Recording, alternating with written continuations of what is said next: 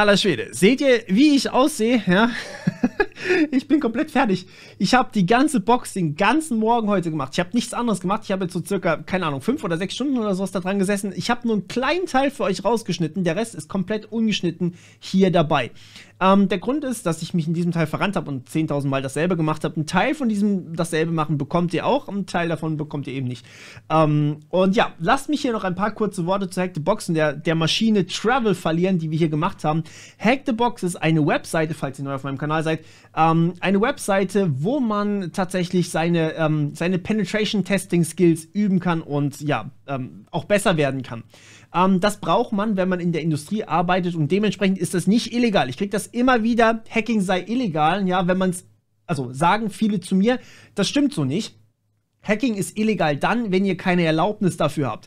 Und das habe ich hier. Bei HackTheBox habt ihr und ich natürlich auch die Erlaubnis, das zu machen, damit man seine Fähigkeiten testen kann, damit man besser werden kann, um dann später auch bei seinem Arbeitgeber sowas gut machen zu können. Das heißt, es ist etwas, was in der Uni beigebracht wird. Es ist wichtig für die Wirtschaft. Es ist halt für alle wichtig, okay? Jemand muss das machen können, damit die Bösen das nicht machen können. Denn wenn ich jetzt da eine Schwachstelle finde, ganz einfach, dann kann man diese Schwachstelle auch beheben. Und in diesem Fall waren es gleich mehrere Schwachstellen, die man hintereinander hatte. Jetzt ganz kurz zu Travel. Travel ist eine insane oder zumindest extrem harte Maschine von HackTheBox. Zumindest wird sie so betitelt und das kann ich so bestätigen. Das ist definitiv nicht einfach gewesen. Aber es hat einfach ein bisschen länger gedauert. Also man musste halt sehr, sehr viel hintereinander machen. Es hatte was mit WordPress zu tun, es hatte was mit Enumeration zu tun, also Auflisten, was alles bei einer Website dabei ist. Es hatte was mit Web zu tun, es hatte was mit einem extrem komplizierten Payload für Memcache zu tun und am Ende auch ein bisschen LDAP noch dabei. LDAP war ich tatsächlich vertrauter mit als mit dem anderen Kram, aber ich habe mit Memcache noch nicht so viel gemacht. Deswegen verzeiht mir, dass ich da ein bisschen gebraucht habe, aber ihr könnt mir auch gerne mal ein bisschen beim Versagen zusehen. Macht das auf dem zweiten Bildschirm oder sowas. Das muss man nicht die ganze Zeit Vollzeit gucken. Es ist eine krasse Sache hier, okay? Und ich nehme mir alle Zeit, die ich hier irgendwie aufbringen kann, damit ich das mit euch vernünftig machen kann. Damit ihr auch versteht, was hier eigentlich passiert. Okay, ich hoffe, ihr habt viel Spaß dabei. Übrigens ganz kurz noch zum Sponsoring, weil hier Werbeanzeige gestanden ist von HackTheBox und mir. Es ist kein Sponsoring, also ich bin nicht bezahlt worden von HackTheBox in dem Sinne, sondern ich habe quasi die Erlaubnis bekommen, ich darf euch die Maschinen zeigen und ich habe einen Pullover bekommen und eben, dass ich die Maschinen überhaupt machen kann. Normalerweise würde man Geld bezahlen, um diese Maschinen machen zu dürfen. Ich habe das gratis bekommen, deswegen war es ein Sponsoring, das muss man so dazu sagen und das will ich euch auch transparent natürlich eröffnen. So, ja, viel Spaß. Mir fehlen die Worte. Ich brauch Urlaub. Apropos Urlaub. Sorry, ich habe das völlig vergessen jetzt durch die ganze Sache hier. Und zwar, ich bin jetzt tatsächlich im Juni ein paar Wochen weg. Ihr bekommt trotzdem hier Content, ihr bekommt allerdings weniger Content als sonst. Ich habe was vorproduziert, allerdings nicht so viel, wie es normalerweise sein würde. Aber ja, ich glaube, das ist okay für euch. Sagt mir gerne auch euer Feedback, so was ihr braucht, was ihr mehr sehen wollt, was euch glücklich macht und was euch vielleicht nicht ganz so glücklich macht. Und jetzt wünsche ich euch endlich viel Spaß bei HackTheBox und der Maschine Travel. Bis dann. Okay, wie versprochen, wir starten mit der Maschine Travel auf HackTheBox und wie ihr sehen könnt, die ist retired und ich habe sie gewählt, weil sie ein Staff-Pick ist. Wir haben hier schon mal die IP-Adresse, die müssen wir allerdings gleich abschreiben, dazu komme ich aber gleich, warum das so ist. Falls ihr da Tipps für mich habt, immer gerne her damit. Und ja, wir sehen hier unter der Statistik natürlich wieder mal, es hat sehr viel mit Enumeration zu tun, es ist sehr, sehr nah, scheinbar sagen die User und der Autor, also absolut realistische Situation, scheinbar relativ wenig CVE, sagt der Autor, ein bisschen CVE sagen die User und es ist sehr viel von Hand zu machen. Scheinbar sind sich da Autor und die User nicht mehr ganz so einig, aber es ist eigentlich sehr, sehr wenig CTF-lastig. Also Autor sagt 0 und die User sagen 1. Also eine sehr realistische Hacking-Challenge sozusagen, die eigentlich gar keine Hacking-Challenge mehr ist. Okay. Ja, Activity brauchen wir eigentlich nicht. Wir brauchen hier noch die Information, beziehungsweise eigentlich genauer gesagt die IP-Adresse. Und ich schiebe das mal ganz kurz hier rüber und dann sehen wir schon wieder, dass ich hier eine komplett andere Oberfläche für euch habe. Und das ist tatsächlich was sehr Besonderes heute.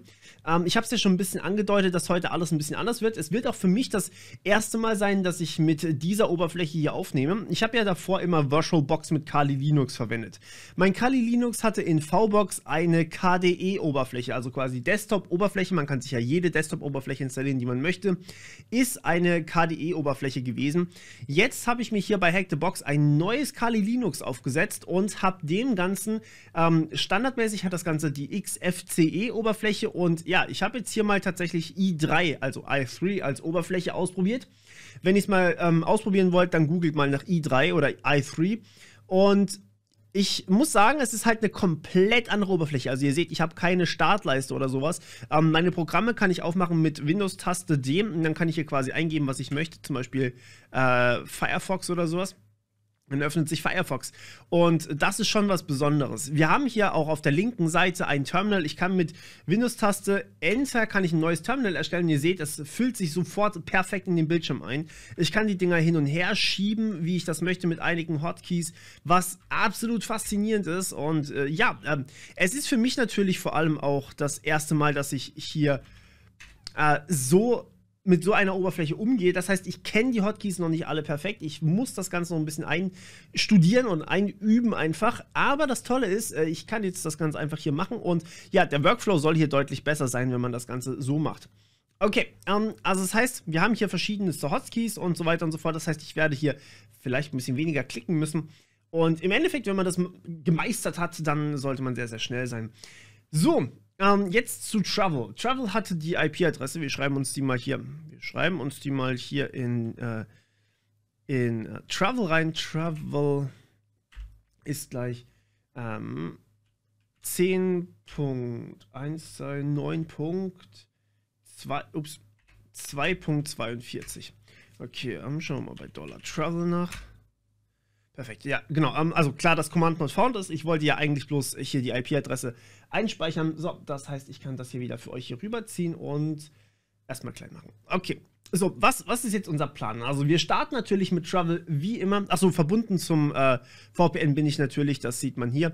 Wir starten natürlich wie immer mit einem Nmap-Scan. Das heißt, wir sagen hier mal sudo nmap. Und wir sehen hier, ich habe schon eine andere Maschine probiert. Die Maschine Die Pleasure habe ich auch probiert hier auf HackTheBox. Und da ist tatsächlich irgendwas schiefgelaufen. Ich weiß aktuell noch nicht, was da dran schiefgelaufen ist und wo genau es schiefgelaufen ist. Deswegen kann ich euch nicht sagen, ob die Maschine noch kommt. Ob der Fehler bei mir lag oder ob der Fehler bei HackTheBox lag, weiß ich auch nicht. Ich glaube, er lag bei mir. Aber ich habe absolut keine Ahnung. Aber eigentlich können wir den Scan hier 1:1 nachmachen. Das sollte nämlich genau derselbe sein. Also das heißt, ich schaffe auch einfach nicht alles. Aber das ist auch in Ordnung. Genau. Warum habe ich jetzt hier übrigens dieses P- gemacht? Das hatte ich die letzten paar Male noch nicht gemacht. Ist mir aber aufgefallen, dass wir das eigentlich machen sollten. Das zwingt Nmap dazu, alle Ports sich richtig anzugucken.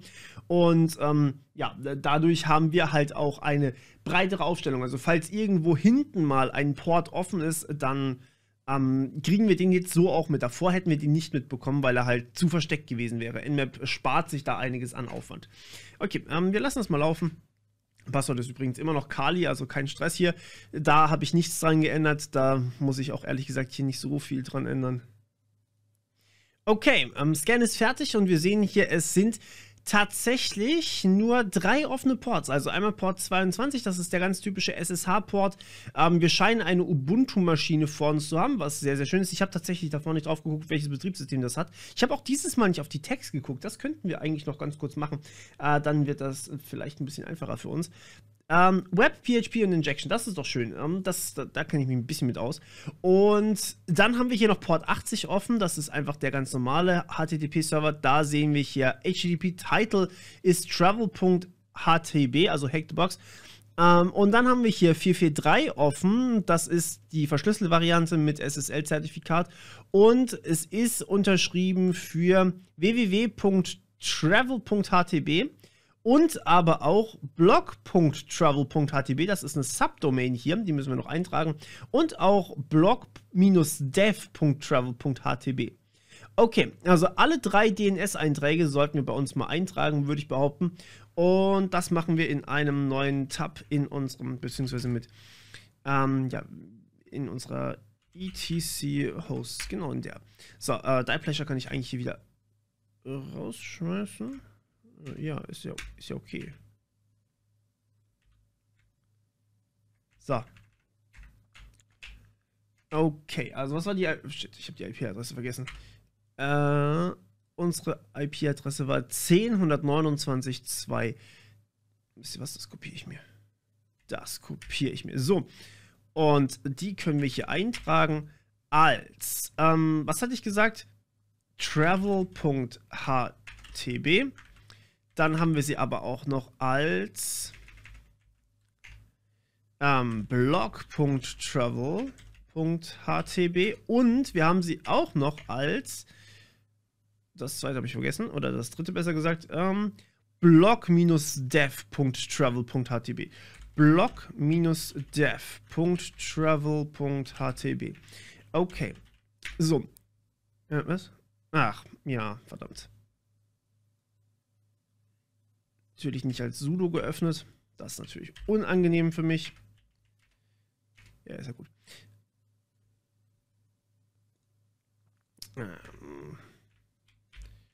So, jetzt aber. Haben wir hier irgendwo sudo vim hosts. Genau das da. Und ja, jetzt muss ich das Ganze nochmal ganz kurz machen. Sorry dafür. Eigentlich könnte ich doch hier... Ging das nicht irgendwie? So dd? Ja, genau. Ich bin mit Vim auch noch nicht komplett warm. Es tut mir leid, ich benutze Vim nicht allzu häufig. Ich weiß, voll das Uninformatiker-Teil. Normalerweise müsste man ja Vim lieben, aber ja, wenn man bequeme Varianten haben kann, dann bevorzuge ich meistens die bequemen Varianten. Deswegen das nicht. Okay, so, aber ja, wir haben jetzt die 3 Einträge hier fertig. Und zwar haben wir einmal Travel. Ups, Travel nur mit einem L.htb. Sorry, dass es so klein ist. Ja, ich will mich doch nicht spoilern lassen. http://https sogar. Travel.htb. Okay. Dann haben wir blog.travel.htb und dann haben wir blog-dev. Ups. -dev.travel.htb. So, sorry, dass es hier so klein ist. Das liegt einfach daran, dass ich ja noch Schwierigkeiten mit VMware hier habe. Das ist ja auch neu geworden hier. Also nicht nur i3 ist neu, sondern VMware ist ja auch neu. Und VMware hatte hier gerade Probleme mit, ja, mit der Auflösung hier, um genau zu sein. Also die Schriftauflösung habe ich einfach manuell größer gestellt, aber das hier habe ich noch nicht größer gestellt. So, was ist geschehen? Wir haben hier einmal https travel.htb. Wir wollen weitergehen. SSL-Zertifikat. Achso, Self-Sign-Zertifikat. Ja, natürlich. Machen wir weiter hier. Okay, und das sollte doch eigentlich... Ja, ich muss ein bisschen näher rangehen, damit ich das erkennen kann. Warum lädt das so lange? So, okay, was ist hier geschehen? We are currently sorting out to get SSL implemented with multiple domains properly. Also, we are experiencing severe performance problems on SSL. Okay, das erklärt einiges. In the meantime, please use our non-SSL website. Thanks for understanding, admin. Photo by Pixels, okay. Ja, okay. Gut, das heißt, wir machen hier einfach mal das HTTPS raus. Ah, okay. So, und das nächste ist hier der Blog. Machen wir mal Advanced, Accept the Restriction. Ja, okay, das ist genau dasselbe. Da gehen wir dann auch auf HTTP über. Und das hier wurde nicht mal gefunden. Da gehen wir auch auf HTTP über. Wurde trotzdem nicht gefunden. Interessant. Okay, also hier haben wir... der Travel-Blog ist quasi WordPress. Okay. Das ist gut. Und das normale... Was ist das? Soon we are crafting the last details to launch our website. We're working hard to launch our awesome new site. Ich habe gerade Schwierigkeiten hier, ne? Könnte auch sein, dass mein Internet mal wieder am Abschmieren ist. Das passiert momentan tatsächlich auf einer täglichen Basis. Danke Vodafone für gar nichts. So langsam wird es zu Meme, muss ich echt sagen. Stellt mir mal Memes und schickt mir die auf Twitter, komm schon. Vodafone-Memes bitte. I need this. Okay, we are working hard to launch our awesome new site. Traveling in a new dimension, travel.htb. Blog, blah blah blah, rucksacks, golden watches, maps, raincoats and more. Also, we will be providing tracking apps so that we can see where you travel and oh, das ist eine sehr sensible Information, meine Freunde. Hier kann man, es ist tatsächlich relativ hübsch, die Seite, ne? Okay, Mich würde jetzt tatsächlich am allermeisten interessieren, kann man hier vielleicht noch was finden, was man vielleicht nicht finden sollte? Ich würde sagen, wir fassen diese Seite mal. Und dazu benutzen wir das Tool wfass. Und wir sehen schon, ich habe hier was drin. Bitte ignoriert, was hier schon steht. Ich mache jetzt hier mal eine 2 rein absichtlich. Beziehungsweise, nee, wisst ihr was? Ich mache hier direkt ein -U rein. So, okay, wir wollen fassen. Was bedeutet fassen? Fassen heißt, wir wollen uns angucken, was hier vielleicht alles drin steht. Also, welche 100.000 verschiedenen Directories und Domains wir hier hinten dran noch haben, beziehungsweise welche Webseiten einfach hier noch drin sind. Also, zum Beispiel, wenn wir hier auf Learn More klicken, dann landen wir, okay, wir landen exakt nirgends. Schade. Aber ja, im Endeffekt, ich möchte gerne wissen, was steht vielleicht noch hinten dran. Travel.htb, da unten sieht man es immer so ein kleines bisschen. Da steht einfach nur alles weitergeleitet auf den Hashtag. Und das ist Template Mag. Ja gut, okay. Also wir wollen rausfinden, wo landen wir noch. Mit http://travel.htb/. So, und jetzt wird hier gefasst. Alles, was ihr bei wfass mit einem großen Fass angebt, wird sozusagen ausprobiert. Das heißt, man probiert einfach diese ganzen Teile hier oben in der Domain aus und schaut mal, was dabei passiert. So, jetzt müssen wir allerdings noch eine Wordlist angeben, denn das ist sozusagen der Punkt, wo man definiert, was man eigentlich haben möchte. Und es gibt tatsächlich eine Wordlist, die eigentlich ganz gut ist, die man hier verwenden kann in Share Wordlists. Ups. Und dann haben wir hier Buster. Dann müssten wir hier irgendwo eine Directory List haben. Genau, hier die Directory List. Directory. List. Hallo? Achso, hier. Directory List 2.3 Bindestrich. Dann machen wir die Medium, weil die kleine ist zu klein, die Medium ist doch ganz gut. Okay, so, und jetzt sehen wir hier. Okay, ich sollte noch vielleicht was einstellen, und zwar -HC, und zwar 404. Das bedeutet einfach nur, die 404 Seiten, die wir hier haben, also die Not Found Seiten, die wir halt nicht gefunden haben, die werden uns nicht eingeblendet. So, die bleiben halt einfach weg. Okay, so, dann Show Me. Okay, das ist schon mal gut. So, jetzt muss ich nachdenken, genau, das war der Hotkey. Okay, so, das sind alles 400er Seiten. Was haben wir denn hier schon gefunden? Wir haben Hashtag. Wir haben das, okay, ja gut. Hashtag sollte man nicht ausprobieren. Hupsi. Das sind einfach die Seiten, die, ja, eigentlich Kommentare sind. Eigentlich sollten diese Hashtags ignoriert werden. Aber wir haben IMG schon mal, wir haben CSS schon mal, wir haben lib, wir haben JavaScript, das ist schon mal ganz nützlich. Ja, warten wir mal kurz ab, ne, bis das fertig ist. Okay, also wir haben Folgendes bekommen. Erstmal einen Fehler, wahrscheinlich mal wieder kurz mein Internet ausgefallen.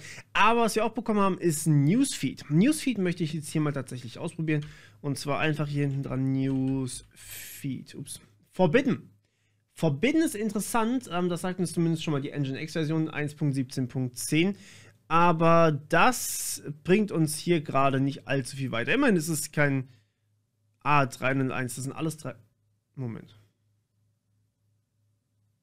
Warum habe ich hier einen 301 bekommen, wenn ich hier den 403 kriege? Ja gut, okay. Ist ja egal, wie man es implementiert. Okay, aber ja, das ist schon mal eine Variante. Jetzt haben wir natürlich hier noch diesen Blog, diesen Travel-Blog. Was haben wir hier? Who doesn't love to travel? Awesome RSS. Awesome RSS. Gucken wir mal rein. Das leitet mich wiederum hier zurück. Also wenn ich auf die einzelnen Links draufklicke, dann lande ich wieder auf diesem Awesome RSS. Und hier sind dann einige Bilder dabei, irgendwelche Reisetouren von Januar 2020. Das ist ja relativ neu. Was haben wir noch? Wir haben 6 Tipps to help you. Moment. Ja, das leitet mich alles hier auf diese Website weiter. Das ist nicht so interessant. Okay. Im Endeffekt ist es halt eine ganz normale WordPress-Seite. Vielleicht können wir die nachher mal scannen. Ich würde die jetzt gerne vielleicht noch kurz fassen. Ich mache das in einem neuen Tab hier in dem... das muss ich natürlich hier neu schreiben. Okay. wisst ihr was? Wir kopieren uns das tatsächlich einfach von hier, weil es einfach genau derselbe Befehl ist, nur mit einem kleinen Twist hier vorne dran. Und zwar einmal statt travel.htb haben wir blog.travel.htb. So, jetzt bin ich gespannt. Was genau? When fuzzing SSL-Sites. Es ist kein SSL-Seite. Ja, das ist ja in Ordnung. Okay, alles klar. Das lassen wir jetzt mal kurz laufen. Und dann schauen wir uns noch so lange diese Seite hier an. Was mich ein bisschen stutzig macht. Sekunde. Oh, ich habe es falsch geschrieben. Blog-dev. Habe ich das beide? Ja. Okay, das scheint zu funktionieren.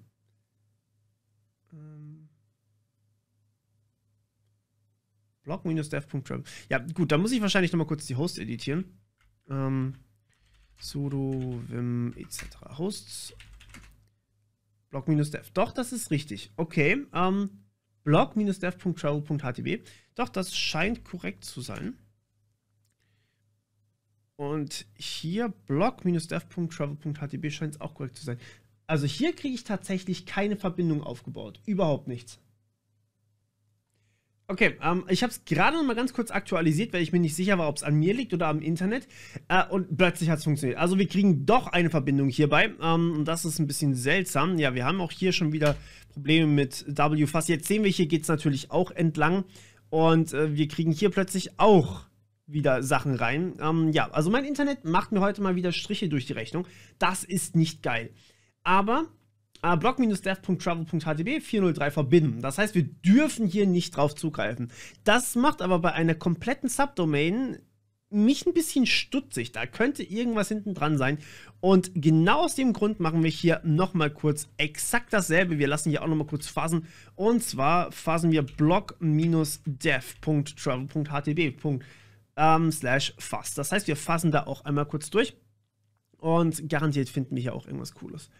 Denn ja, ansonsten wäre das ein bisschen witzlos hierbei. Wobei, wisst ihr was, das Awesome RSS lassen wir mal offen. Immerhin haben wir hier eigentlich gar nicht so viel. Ah doch, das ist noch ein Hello World Post hier. Dann haben wir hier noch was von April. Uncategorized und Login. So, also das ist halt ganz normal WordPress hier alles. Man sieht es ja sogar oben am Logo. Uncategorized, Travel Blog, bla bla bla. Da ist eigentlich gar nichts dabei. Welcome to our Travel Blog. Ja, macht hier auch keinen großen Unterschied. Page not found. Das macht auch keinen Unterschied. Was interessanter ist, ist der Teil hier, weil wir hier im WP-Login sind. Vielleicht kann man hier später noch was machen. Also wir kennen den ganzen Kram ja. Weil normalerweise ist ja WordPress. Wir müssen vielleicht noch rausfinden, welche Version von WordPress das ist. Aber es ist Copyright 2021. Ich glaube, das wird automatisch gemacht hier. Aber vielleicht kommen wir dann nachher noch irgendwie besonders rein. Oh nee, haben wir schon wieder kein Internet. Ja, wir haben schon wieder kein Internet. Okay, das hat eine ganz schöne Zeit gedauert. Ich habe den Router neu gestartet, ich habe das Internet neu verbunden, ich habe alles neu gemacht hier. Die ganzen Befehle hier nochmal neu gestartet und ja, jetzt scheint es wieder zu funktionieren. Was wir allerdings sehen können ist, also der Blog hier, der hatte sehr, sehr viele Treffer. Hier sowas wie Login, Feed, Atom. Das sind halt ganz typische WordPress-Sachen. Da will ich ehrlich gesagt mit diesem Fuzzing gar nicht dran gehen. Das muss gerade nicht sein. Hier haben wir ja schon den Newsfeed kennengelernt. JS oder halt JavaScript, Library und CSS haben wir auch schon kennengelernt. Das ist jetzt nichts Neues mehr. Und hier haben wir nichts gefunden. Und ich kann immer noch nicht glauben, dass wenn wir hier ein Forbidden kriegen, dass wir da einfach gar nichts bekommen. Weil das Ding ist, bei einem Forbidden, da kann ich ja nicht mal mich einloggen oder sowas. Das ist einfach nicht erlaubt. Und deswegen würde ich jetzt hier tatsächlich nochmal mit einer anderen Wordlist dran gehen. Also ich habe die Medium benutzt. Ich habe hier oben die Small benutzt, um ein bisschen Zeit zu sparen. Hier erst die Small benutzt. Dann habe ich jetzt die Medium nochmal benutzt, weil ich dachte, okay, dann probiere ich es halt nochmal mit der langen. Und es ist immer noch nichts bei rausgekommen. Und jetzt gehen wir mal einen Schritt weiter und sagen hier, wir gehen unter Wordlists, nicht Dearbuster, sondern Seglists und gucken uns da mal um. Was haben wir hier? Fuzzing haben wir. Und was haben wir in Fuzzing drin? So, das sind nämlich jetzt ein paar andere. Falls ihr Seglists nicht habt, Seglists kann man runterladen. Seglists und findet man hier, genau. Ich habe das hier auch schon runtergeladen. Mache ich eigentlich immer, weil standardmäßig ist das nicht dabei, aber das ist eine der besten Kollektionen. Hier, ihr seht es auch, 31.700 Stars auf GitHub, also das ist halt, das Ding ist halt wirklich wichtig, okay? Hier steht auch dabei, wie ihr das Ding bekommen könnt. Ihr könnt es klonen und so weiter und so fort. Also ja, benutzt das, falls ihr noch mehr Wordlists braucht, so wie ich jetzt gerade. Was für eine Wordlist nehmen wir? Ich kenne natürlich hier nicht alle, aber manche machen hier auch tatsächlich keinen Sinn. XSS wollen wir nicht machen, XML wollen wir nicht machen. URI, Hexadezimal wollen wir nicht machen, das macht keinen Sinn. SQL Injection macht auch keinen Sinn. Ich glaube, Fuzzboom war tatsächlich nicht übel. Bin mir aber nicht sicher. Lasst uns mal kurz nachgucken, was in Fuzzboom drin steht. Also erstmal cutten. User Share Wordlists. Nein, nicht wfuzz, sondern seclists. Und hier drin dann Fuzzing. Fuzzboom. So, genau, das ist eine für Webseiten. Genau, richtig. Hier haben wir jetzt nämlich XML, xml/com.xml. Genau, hier, das sind quasi Webseiten, okay? Also das sind quasi Sachen, die man in die URL eingeben kann. Weil manche Sachen machen natürlich keinen Sinn, wenn man die gar nicht in die URL eingeben kann. Und deswegen wählen wir hier unser fuzzboom.txt. Okay. So, dann schauen wir mal, ob wir hier was finden. Aha, das ist die richtige. Das ist die richtige. Das ist ein Git-Verzeichnis da hinten dran. Das reicht mir schon. Vielen Dank, das war alles, was ich wissen wollte. Perfekt. Okay, was hier passiert ist, ist Folgendes. Wir haben hier offensichtlich den Blog-dev und hier hinten drin befindet sich ein .git-Verzeichnis, was man so nicht öffentlich sehen kann. Gucken wir mal, was wir hier in der Config drin haben. Die Config kann ich runterladen. Okay, na, schauen wir doch mal. Was steht denn in unserer Config drin? Core. Ja, das bringt mir nichts. Aber gut, das macht auch nichts. Das ist quasi die Config von dem Git-Verzeichnis. Das ist schön. Das heißt, in diesem Git-Verzeichnis drin sind natürlich noch andere Dateien, die wir jetzt hier nicht sehen. Was wir machen können, ist allerdings, es gibt ein Tool, das nennt sich Git-Dumper. Jetzt muss ich mal kurz gucken, ob ich das habe. Git-Dumper. Genau, Git-Dumper, genau. Hier habe ich das auch schon. Ihr habt nichts gesehen. Wie gesagt, das war diese andere virtuelle Maschine, die ich, beziehungsweise die andere Box von HackTheBox, die ich mal probiert habe. Aber der irgendwas nicht richtig funktioniert hat. Ich glaube, ich war einfach zu dumm. Man musste ein Minecraft-Plugin schreiben. Stellt euch das mal vor und ich habe es einfach nicht mehr hingekriegt, weil ich seit Jahrhunderten kein Minecraft-Plugin mehr in Java geschrieben habe. Und deswegen Git-Dumper. Ja, probieren wir es einfach mal hier. Das war ein Spoiler für die Die-Pleasure, aber das ist nicht so schlimm. Ihr kriegt das auch alleine hin. Okay. So, und funktioniert das so? Ich glaube, das funktioniert so, oder? Nein, kein. The following arguments are required. Hat das Ding eine Hilfe? -help. Hier, genau. Output Directory brauche ich auch noch. Okay, das wäre dann hier in Home / Travel hieß unsere Maschine. Travel / Git. Wetten, das hat keinen Zugriff, weil es das nicht gibt. Oh doch, es funktioniert wunderbar. So, dann gehen wir doch mal in Travel / Git. Okay, was haben wir? Wir haben 3 Dateien. Die README, die RSS-Template und die Template.php. Gucken wir uns doch mal an. Was steht in der README drin? Git clone. Setup. Okay. Allows RSS feeds to be shown on a custom WordPress page. Das ist die hier. Custom WordPress Page muss die hier sein. Das ist unser Git, unser Git-Verzeichnis, was hier quasi drin ist. Okay, also Git clone WordPress. Das heißt, es wurde einfach nur WordPress genommen. Okay. Copy RSS Template und Template to WP Content Themes 2020. Create logs directory in WP Content. Create page in backend and choose RSS Template as Theme. Das heißt, RSS Template ist das Theme für dieses Ding hier. Und hier steht ein Changelog, added RSS Template, added Caching, added additional security checks, okay. Temporarily disable cache compression. Also die Sachen wurden gemacht und to do ist immer noch finish logging implementation. Das heißt, es wird irgendein Logging-Error sein oder irgendwas mit Logging wird hierbei kaputt gegangen sein. Okay. Gut, wie können wir das dann machen? Lasst uns mal ganz kurz hier einen Git-Log drin ausführen. Es gibt auch nur einen einzigen Commit tatsächlich. ich dachte jetzt, wisst ihr, also, wenn man ein Git-Verzeichnis hat, dann ist es das Tolle ja, man hat alles, was bisher gemacht wurde, also auch die vergangenen Commits hat man da drin. Und im Zweifelsfall stehen manchmal in den Commits noch einzelne, ja, noch andere Passwörter drin, von früher zum Beispiel. Das heißt, vielleicht steht da irgendwo noch ein Passwort drin und das wurde jetzt nicht rausgelöscht oder sowas. In Git-Log müsste man das normalerweise rausfinden. Das war hier nicht der Fall. Das ist einfach nur ein... wir haben aber einen Username. Username und eine E-Mail-Adresse, falls wir uns einloggen können. Wartet mal. Jane. Jane. Kann ich mich nicht einloggen? Hier. Okay. Also. Die Jane. Probieren wir es mal mit Admin. Unknown Username. Das ist doof. Das ist ganz doof. Das ist nicht so geil. Okay, dann gucken wir nochmal. Jane@travel.htb. Also, ihr seht es hier oben, nicht das Passwort war falsch, sondern der Username war falsch. Und das bedeutet, irgendwas war hier. Admin. Unknown Email Address. Check again to try your username. Das ist doof. Das heißt, man hat nicht mal ein Login hier. Okay, dann bringt uns das hier für nichts. Aber vielleicht finden wir ja noch was in... Ich wollte das nur ganz kurz ausprobieren, ob die E-Mail-Adresse oder der Username vielleicht hier irgendwas damit zu tun haben. Wir könnten eigentlich noch den Admin ausprobieren. Admin. The password for you entered for the username admin is incorrect. Also der User-Account Admin existiert zumindest schon mal. Das ist schon mal gut. Also das heißt, man kann sich als Admin einloggen bei WordPress. Das ist schon mal eine Idee. Aber mich interessieren jetzt vor allem hier diese Templates. Das heißt, lass uns mal kurz das RSS-Template angucken. Okay.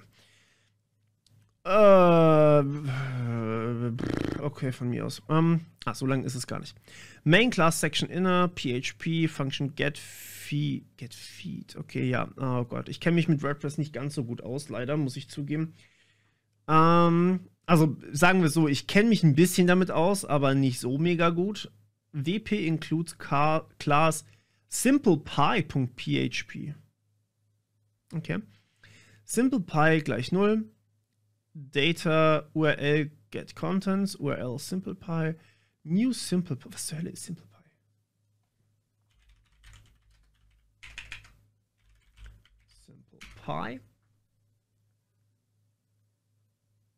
Simplepy hack. What is the use of? Genau, Dankeschön. Ja. Nicht wundern, hier ist alles sehr, sehr klein. I have this location on my server, home localhost, WP includes. It's used by WordPress core for parsing RSS and Atom feeds.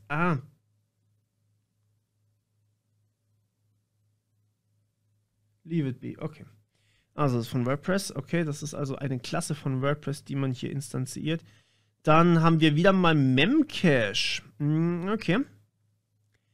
Memcache auf Localhost. Das war nicht von außen erreichbar. Das haben die tatsächlich abgeschirmt. Also hier war tatsächlich nur Port 22 offen, Port 80 offen, Port 443 war offen. Memcache ist nicht öffentlich gewesen. Okay. Das ist auskommentiert. Set raw data. Set fee URL, simplepy handle content, simplepy type. Else $failed, return $simplepy. Right.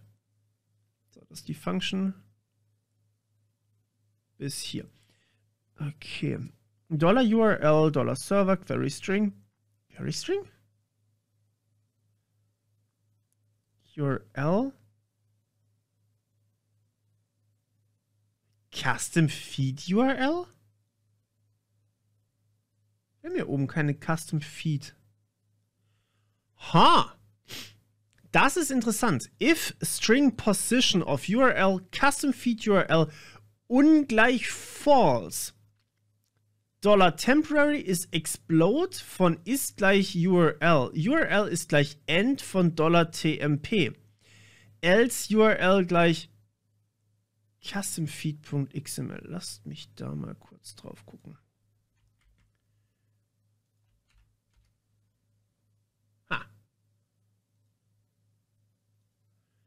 Hier passiert irgendwas mit dem Custom Feed Get Parameter. Man kann hier oben in der URL einen Get Parameter angeben. Ich bin mir noch nicht ganz so sicher, was damit passiert. Feed ist gleich Get Feed von URL. Okay, dann müssen wir uns doch die Get Feed Funktion angucken. Wo kriegen wir die her? Hier haben wir einmal den Feed Error. Dann passiert nichts. HTML Special Chars. Okay. Div Class Chunk. Wo ist die Funktion hin? Feed Get Items. Item Get Permalink. Ich suche diese Funktion. Ich suche die Funktion Get Feed.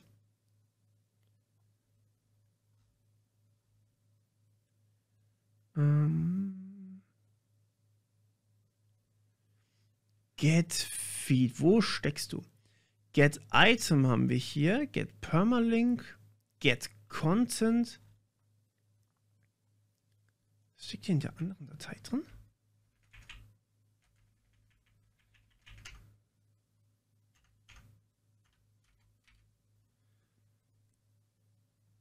Function save. To do finish logging implementation via template helper.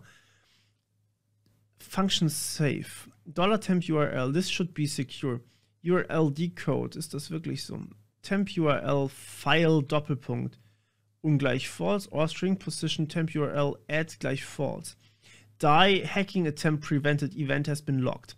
Okay, das bedeutet, wenn wir einfach eine Datei versuchen einzuspeisen, oder ein Add drin vorkommt, dann Hacking-Event. Und zwar LFI. Wenn wir ein "-o" oder ein "-f" verwenden, Command Injection Event has been logged. Das heißt, die 4 Sachen können wir schon mal nicht benutzen. Das wird einfach rausgefiltert. Ansonsten $temp pass URL PHP URL host preventing all localhost access. Also localhost ist auch verboten. Wow. Server-Side Request Forgery geht dann auch offensichtlich nicht. URL get wäre safe von URL, escape shell arguments von URL. Ui. Shell exec von $PL, $PL ist curl von $URL. David, wenn man die URL eingibt in diesen Parameter hier oben, in diesen, oh shit, ich habe vergessen, wie er hieß. Sekunde, in den Custom Feed URL, hier. In die Custom Feed URL, wenn man da eine URL eingibt, dann wird ein Curl-Befehl ausgeführt. Direkt über Shell exec. Das heißt, es wird tatsächlich eine fremde URL einfach runtergeladen und dann passiert irgendwas damit. Ja, was genau damit passiert, weiß ich noch nicht so genau. Jetzt die Frage, wie kommen wir an den ganzen Sicherheitsmaßnahmen vorbei? Das ist nicht ohne. Okay, also, lass mich mal kurz was probieren. Also, wir wollen ja generell mal was haben. Also, wir wollen einen, Moment, das ist Awesome RSS, brauchen wir hier, Awesome RSS, so das da. Und dann hier Fragezeichen, Custom, Moment, wie schrieb sich das? Wo ist es? Wo ist es? Da, Custom Feed URL, Custom Feed URL ist gleich. Ja, was machen wir? Google.com? Einfach Google.com. Google.com. Probieren wir es doch mal. Oh. Ja, das hat nicht funktioniert. Okay.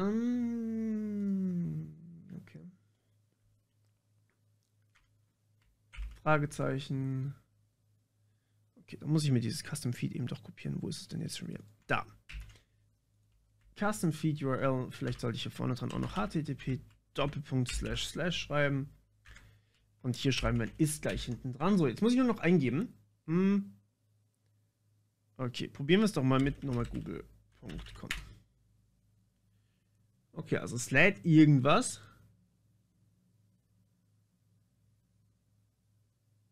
Es lädt irgendwas. Scheint irgendwie... Zumindest ist was da, okay? Zumindest ist was da und wir werden nicht gleich weitergeleitet auf irgendwas. Nicht... Okay, ja, das hatte ich ungefähr erwartet. So, was ist denn, wenn wir einfach unsere eigene IP-Adresse angeben? 10,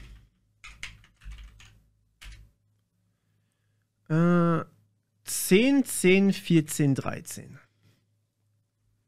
10, 10, 14, 13. Ach, Mann. 10, 10, 14, 13. Jetzt muss ich aber... Moment, es wird ein Curl-Befehl ausgeführt. Curl. Da. Also, es wird curl.url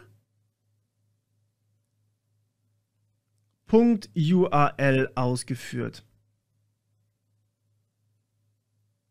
Müsste doch eigentlich funktionieren, oder nicht? Oh, ist das schon fertig? Das probieren wir nochmal. Wir bauen uns einen Netcat-Listener hier auf der Seite. Und sagen hier nc-nlvp. Und wir hören einfach mal auf Port 80. Ich nehme mal an, dass es... Was? Ach, komm. Jammer hier nicht rum.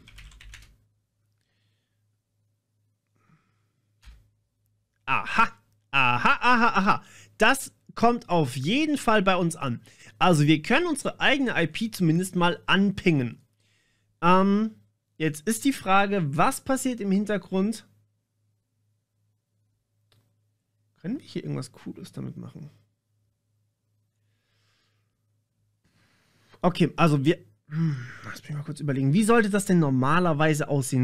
Also ich nehme jetzt mal einfach an, dass wir hier uns eine XML-Datei erstellen können und die hier bereitstellen können. Weil wir haben ja hier offensichtlich, versuchen wir über unsere IP-Adresse eine XML-Datei hier anzubinden, die unser Custom-Feed ist. Aber ich habe keine Ahnung, wie das ganze Ding auszusehen hat. Lasst mich mal kurz hier nachgucken, wie so eine XML auszusehen hat. Haben wir hier irgendwo eine... Was? Ich bin jetzt langsam zu faul und grab mich hier einfach XML raus. Okay, da ist nichts rausgegrabt worden. Dann offensichtlich unter RSS Template. Hier, genau, das habe ich gesucht. Travel.htb customfeed.xml. Darf ich die angucken?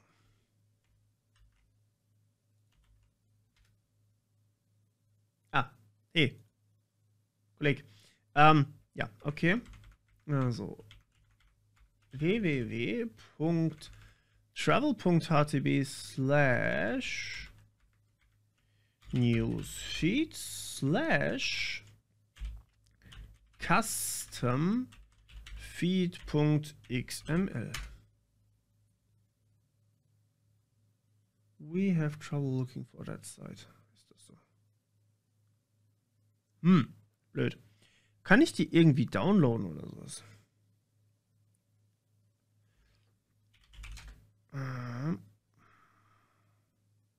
http://www.travel.htb/newsfeed/customfeed.xml.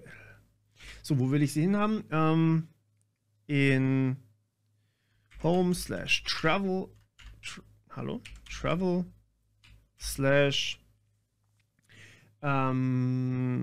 customfeed.xml. Geht das? Scheme missing. What?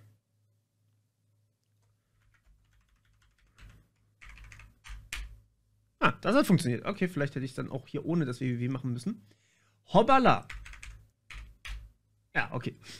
Viel zu einfach. Aha, das ist das, was hier angezeigt wird in Awesome RSS. Das ist dieses Kingdoms in Sri Lanka. Sri Lanka Adventures to Last a Lifetime. 5 things you need to know about Anuradhapura. Keine Ahnung, was das ist. Das ist genau das, was hier drin steht. Link http://blog.travel awesome RSS. Das sind genau die beiden. Dann haben wir hier ein Datum. Dann haben wir, dann haben wir hier die Description. Ja, die werden einfach nur hier reingeladen in Awesome RSS und dann werden sie tatsächlich hier einigermaßen schön oder nicht so schön zur Verfügung gestellt.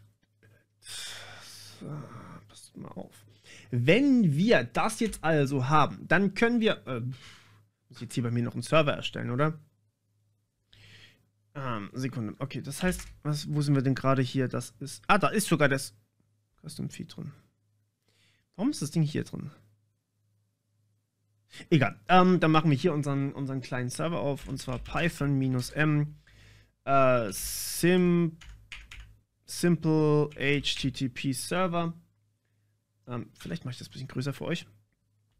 Und für mich auch. Meine Augen können auch nicht mehr. Simple HTTP Server, und zwar auf Port 80. Miss. Permission denied. Come on jetzt. Hier. So. Serving on Port. Bla bla bla. Okay. Meine IP-Adresse ist 10.10 ach, wisst ihr was? 000 Port 80, genau. So, dann hätte ich gerne Custom Feed.xml. Genau, das hier hätte ich ganz gerne. Das kopieren wir uns hier rein als Custom Feed. So, das speichere ich mir mit http // vorne dran. Perfekt, genau das wollte ich sehen. Das ist nämlich jetzt der Custom Feed mit unserer eigenen XML-Datei. Okay, so, das bedeutet, wir können über diese URL den Inhalt hier bestimmen. Jetzt müsste ich doch das eigentlich so machen können, oder? Travel geht Custom Feed XML. Wenn ich jetzt hier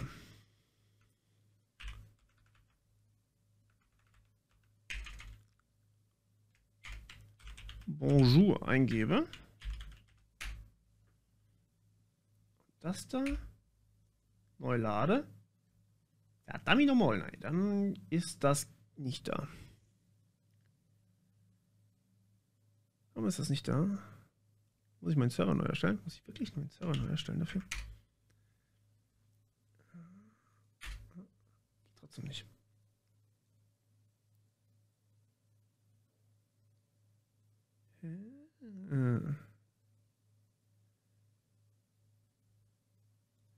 Moment.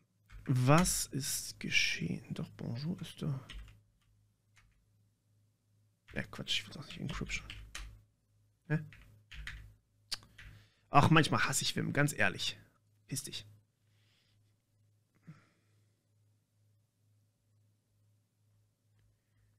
Okay. Haben wir doch irgendwas anderes? Haben wir irgendwas anderes?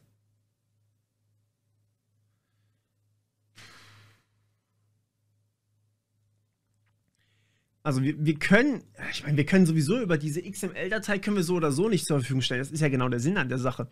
Wir können ja hier tatsächlich nichts kaputt machen über die XML. Wir können ja hier keinen PHP-Code wirklich reinkriegen. Lass uns mal nochmal angucken, was wir hier. Achso, ja, nee, da waren wir doch. Das waren die drei. Na gut, machen wir nochmal neu auf. Ups. CD, wo waren wir? In home/travel/git. Okay. RSS-Template. Kann man da oben. Ja, Act, genau. Cut.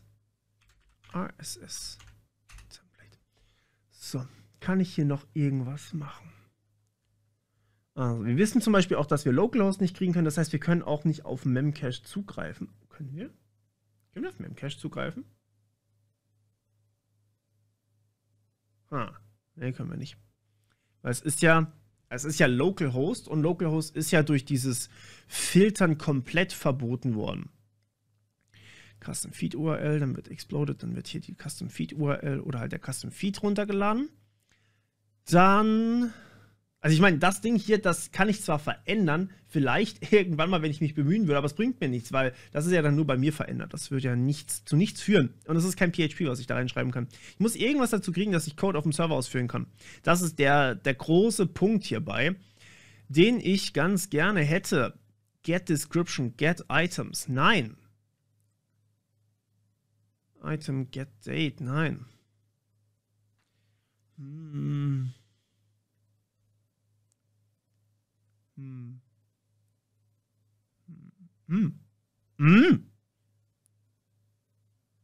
Das ist auskommentiert. Schade. If is set get debug. Wenn ein get-Parameter debug gesetzt wurde, dann inkludiere die debug.php. Debug.php. Was macht die denn? Debug.php. Die Frage, wo ist die vor allem? Debug.php. Lass uns noch mal ganz kurz hier gucken, ob wir irgendwo eine Debug.php. Achso, das habe ich nicht durchlaufen lassen, ne? WP-Content. Lass uns mal in WP-Content reingucken. Das wäre. Nein, das wäre nicht das. Das wäre doch das hier. So. WP-Content slash. Okay, es existiert, aber es ist nichts. Oder es ist zumindest für uns nicht lesbar. Schade. Warte mal, wir haben doch ein Custom Theme hier, oder nicht? Irgendwie sowas hatten wir doch hier. Template.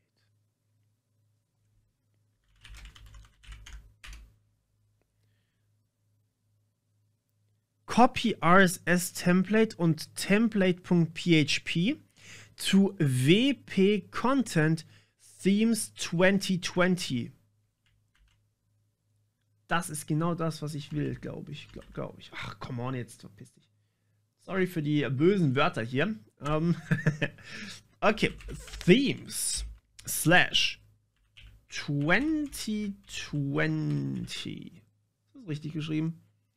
Slash RSS Bodenstrich Template.php. Geht das? Verdammt nochmal. Kann doch nicht wahr sein, dass es mir immer das HTTP vorne dran wegklaut, weil Google denkt, dass es keine URL ist. Das ist auf jeden Fall vorhanden. Aber es bringt uns nichts. Können wir hier... Nee, können wir nicht. Wir können ja auch nichts weitermachen, als dieses andere Dings zu bauen. Was ist denn, wenn wir jetzt hier die Debug reinhauen? Debug.php. Oh! Was ist das? Debug.php macht irgendwelche seltsamen Sachen. Seltsame Sachen sind immer gut. Seltsame Sachen sind sehr, sehr gut sogar. Was genau sollen die ganzen Tilden hier bedeuten? Da sind auch ein paar Leerzeichen drin. Leerzeichen. Oh, ja. Okay, also es ist tatsächlich einfach nur das Zeug. Es wurde auf PHP-Seite ausgewertet.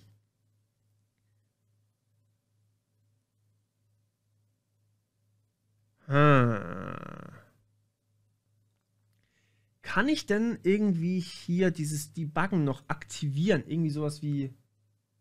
Normalerweise, also hier stand ja irgendwas von wegen Get-Parameter Debug, wenn der gesetzt ist und wenn man dann... Vielleicht sowas irgendwie? Och, Mann. Sei nicht so intelligent, Firefox. Bitte, hör doch auf damit. Hat das Debuggen irgendwas gebracht? Das hat nichts gebracht. Wie krieg ich diese Moment, was ist das? Was ist das? Moment, was? Das ist ja was völlig anderes wie gerade. Oh. XCT? Was zur Hölle? F021. Was ist das? Klammer auf, Punkt, Klammer zu. Pipe A4 S5 Child. Was ist das, um Himmels Willen?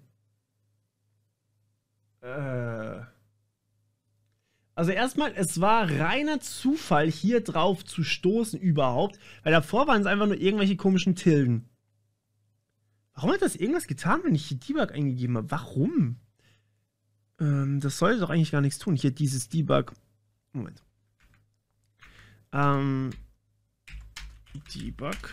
Debug, genau. Kennt ihr Debug? Das ist ein guter Freund von mir. Der Debug, der wird auch ganz gerne gegrabt, wenn man ihn anspricht. Ist gar nichts hier drin, okay. Dann, was haben wir denn noch hier drin? Was war die andere Datei? Die Template.php, wieder meine ich. Da ist nichts drin. Warum funktioniert das? Oh. Das könnte ein Memcache sein.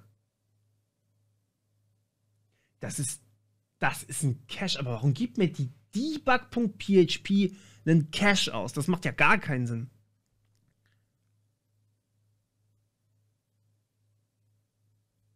Okay. Okay, also, okay, dann gehen wir jetzt einfach mal davon aus, dass es irgendwas mit Memcache zu tun hat. Was könnte das sein?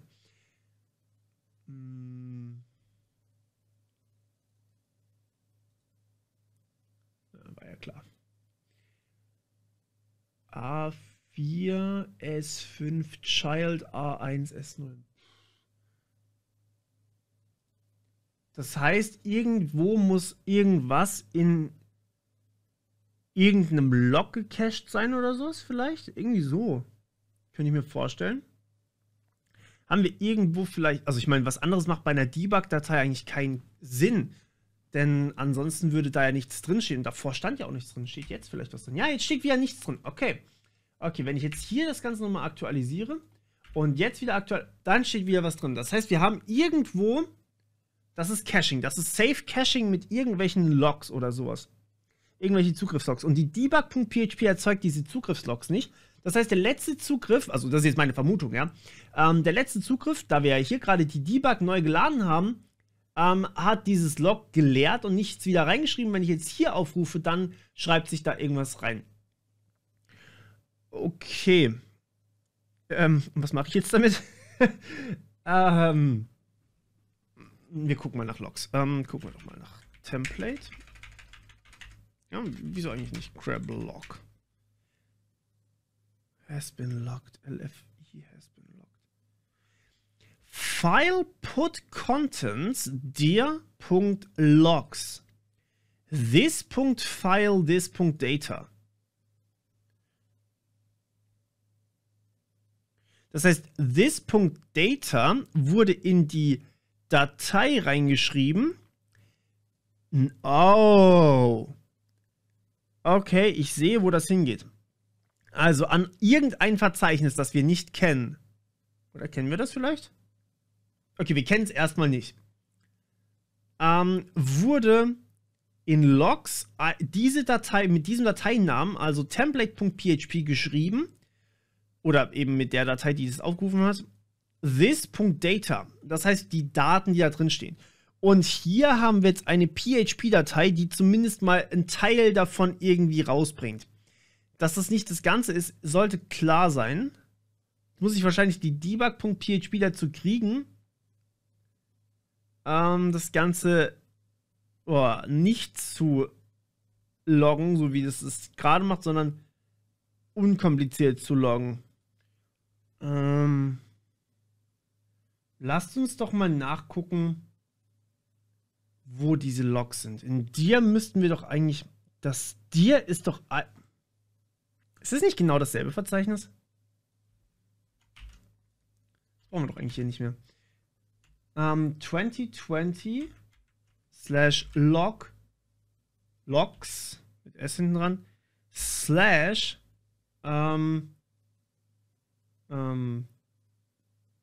/custom feed.xml, oder?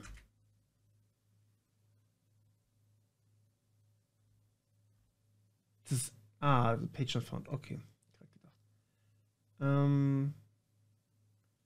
Wie wäre es dann mit, ist das awesome RSS gewesen? Awesome-RSS PHP. Aber auf jeden Fall, das Logverzeichnis scheint richtig zu sein, sonst wären wir hier nicht reingekommen. Was haben wir denn noch? Template.php. Page not found. Okay. Lass uns noch mal kurz das Template angucken. Also. Was genau macht denn eigentlich die Klasse hier unten? Die haben wir doch noch gar nicht uns angeguckt. Sie initialisiert. Das ist das, was gespeichert wird nachher in unser Log. Genau, richtig. Ja, File put contents this file. Genau, okay. Function construct this init. So, das ist das, was quasi hier Data macht. Und Data ist Private Dollar Data. Constructor. Das wird als Konstruktor einfach komplett mitgeliefert, ne? Das heißt, da ist eigentlich Function init string init string $file, string $data. Das heißt, die Klasse Template Helper wird einfach nur aufgerufen. Dann schreibt ihr alles in das Verzeichnis rein. Ja, Moment, das wird doch... Das Wake-up macht mich hier ein bisschen stutzig. Wake-up ist doch... Lass uns mal kurz bitte nach PHP Wake-up suchen. Denn das funktioniert hier einfach echt nicht so geil, muss man sagen. So, machen wir mal hier. Bodenstrich, Wake PHP. Das ist doch eine Magic Method. Ja, magische Methoden, genau hier. Wake-up. Serialize prüft, ob die Klasse eine Funktion mit dem magischen Namen Sleep besitzt. Wenn dem so ist, wird die Funktion vor jeder Serialisierung... Wenn quasi, also... ja, so war das richtig. Genau, ich erinnere mich. Also wenn eine Datenbankverbindung bestanden hat, während irgendwas passiert ist, dann wird die wieder mit Wake-up wieder ausgeführt oder wieder zurückgebracht. Okay. Okay, und was bringt mir das jetzt? Das heißt, im Hintergrund läuft irgendwo eine Datenbank oder sowas. Oder? Oder nicht? Das Ding ist halt eher nicht, was macht diese Klasse hier, sondern von wo wird das aufgerufen? Und das ist doch das RSS-Template. Template Helper.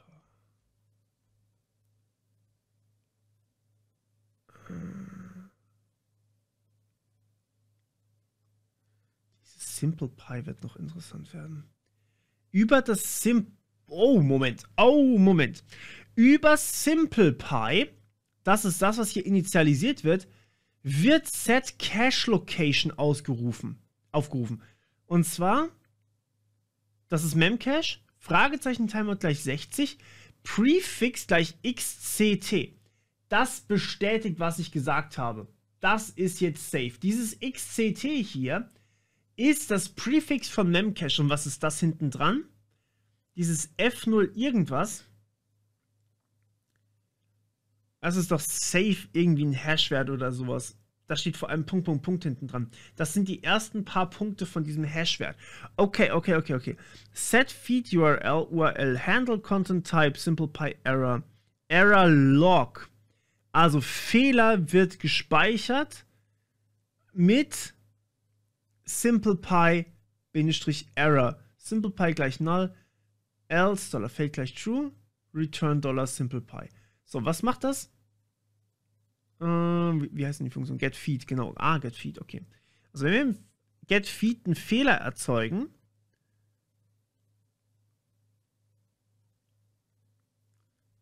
dann wird das irgendwie reingelesen. Okay, das heißt, wir müssen uns quasi einen Custom Feed bauen, ansonsten wird das ja gar nicht ausgeführt.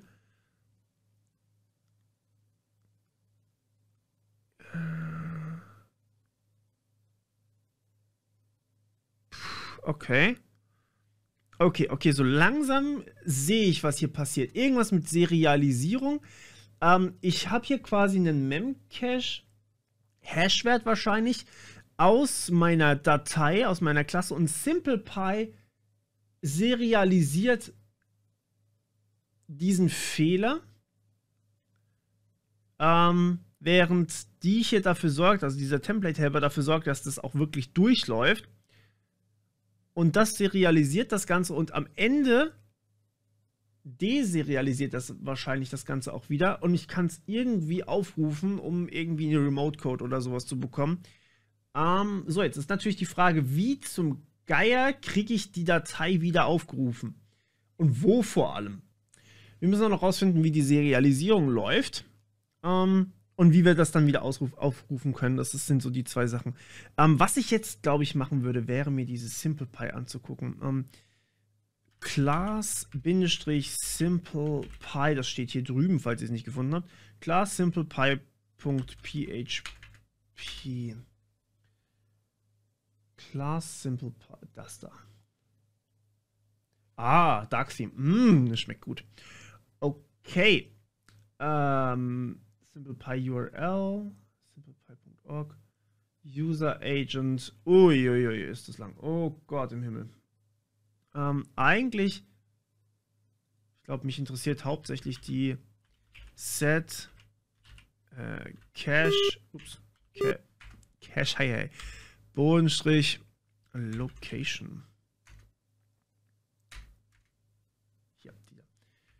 Set Cache Location.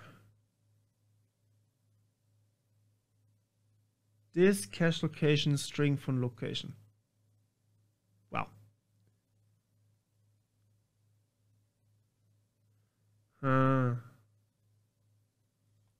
Okay. Gut, dann haben wir das ja schon mal nicht geklärt. Mann, ich habe keinen Bock, das alles durchzulesen, echt nicht. Tja, müssen wir das jetzt wirklich von Hand machen? Das sind eigentlich nur alles Getter und Setter, ne? Ah, ne, hier wird es anders, okay. Set Feed URL, das ist doch auch eine Funktion, die wir aufrufen. Set Feed URL, this registry fixed protocol permanent URL, okay. Force Feed, Destruct, oh, Serialize. Oh, ich sehe, okay, MD5 von Serialize von this data. Okay. Das heißt, einmal MD5 wird ausgeführt, als allerletztes obendrauf. So, und jetzt müssen wir noch gucken, wie Serialize ausgeführt wird. Halleluja. Okay.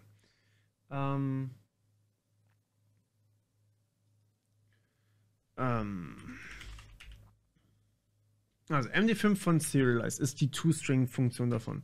Wir hier irgendwo noch eine Serialize-Funktion. Serialize, hallo? Das ist alles. Okay.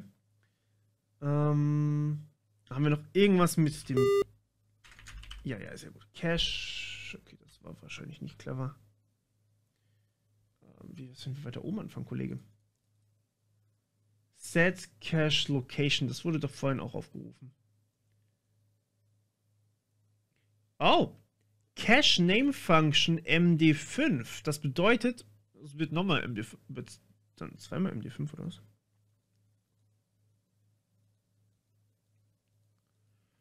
Uff, okay.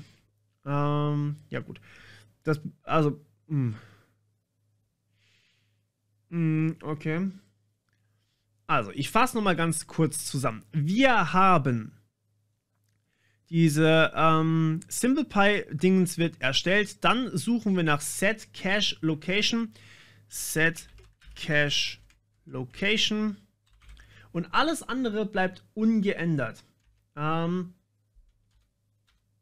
Das da. So. Alles andere bleibt ungeändert. Das heißt, nur die Location ändert sich auf Memcache mit einem Timeout und mit einem Prefix. Alles andere bleibt gleich. Das bedeutet auch, die Funktion bleibt gleich. Und wir setzen danach wir setzen nicht die Raw Data, wir setzen die Feed URL und dann sagen wir schon direkt init. Handle Content Type und dann, wenn Error passiert. Das heißt, es wird eigentlich, soweit ich das richtig sehe, zweimal MD5 ausgeführt. Und ich schaue mich jetzt hier mal noch ganz kurz nach was um, aber ich glaube, das schneide ich raus. So langsam wird das langweilig, wenn ich hier den Code einfach durchlese, den wörtlichen Code. Vor allem leckt er ein bisschen. Ich weiß nicht, wieso er leckt, aber er leckt ein bisschen. Ich werde jetzt hier noch ein bisschen rumlesen und ich glaube, ich suche dann nochmal nach was anderem. Wobei, wisst ihr was, wenn ihr es überspringen wollt, könnt ihr es selber überspringen. Vielleicht ist es ja für den einen oder anderen interessant. Also wir haben jetzt hier diese Set Cache Location ausgeführt. Set Raw Data wird nicht ausgeführt. Set Feed URL wird ausgeführt und dann wird init ausgeführt. Ich schaue jetzt nochmal nach... um Himmels Willen, Feed URL. So, Set Feed URL, bla bla. Please use at Set Feed URL. Hier, genau, okay, also this Multifeed URL ist gleich Array, ist Array, bla bla bla, dann wird Misc-Protokoll, das hatten wir glaube ich schon, ne? Okay, dann das nächste ist eben die init, Klammer, Klammer, Oh, die ist länger. Ah, okay. Extension loaded XML. Also wenn die Extensions nicht geladen sind, dann Fehler. Okay, die Extensions müssen also geladen sein. Extension loaded, bla. XML ist sane, also XML-Checker, okay. Dann sanitize. This registry creates sanitize, okay. Method exists at registry, dann macht das. Pass cache data. Pass file data. Wenn es nicht leer ist. Else. Okay, this error, bla bla. Wenn die Feed-URL nicht leer ist, also die Feed-URL ist offensichtlich nicht leer, weil wir bieten hier unsere URL an. Das ist ja quasi genau das, was wir versuchen hier reinzupacken. Also ja, die URL darf nicht leer sein. Okay, ja, dann. This registry call. Misc pass URL, this feed URL. Okay. Decide whether to enable caching. Da werden wir auch nichts dran ändern können. This cache und parsed feed URL scheme und gleich leer. URL, this feed URL, this force feed. Cache. Das ist der aha, hier, jetzt wird's interessant. Der Cache wird definiert als Registry Call Cache Get Handler. Okay. Array this cache location, die haben wir geändert, das ist das hier. Call User Function. Wo ist jetzt mein... Hallo? Ich würde das da drüben auch gerne noch lesen. Ah, nicht so weit vielleicht. Vielen Dank für gar nichts. SPC, was ist SPC? Ah, Mann! Okay, also da muss ich tatsächlich noch ein bisschen mit i3 üben und es leckt auch ein bisschen, aber mein Rechner sollte eigentlich nicht ausgelastet sein. Egal. Also, Array this location, das ist das, was wir geändert haben. Call User Function, Cache Name Function. Cache Name Function, okay. Die Cache Name Function haben wir vorhin rausgefunden, ist MD5. Also MD5 von URL. Was ist SPC? Array von this location. Die wird mit in dieses Array reingepresst. Okay, also in dem Array steht jetzt die Location drin. Dann steht der MD5-Wert von der URL drin und dann steht SPC drin. Das ist quasi mein Aufruf für den Cache Get Handler.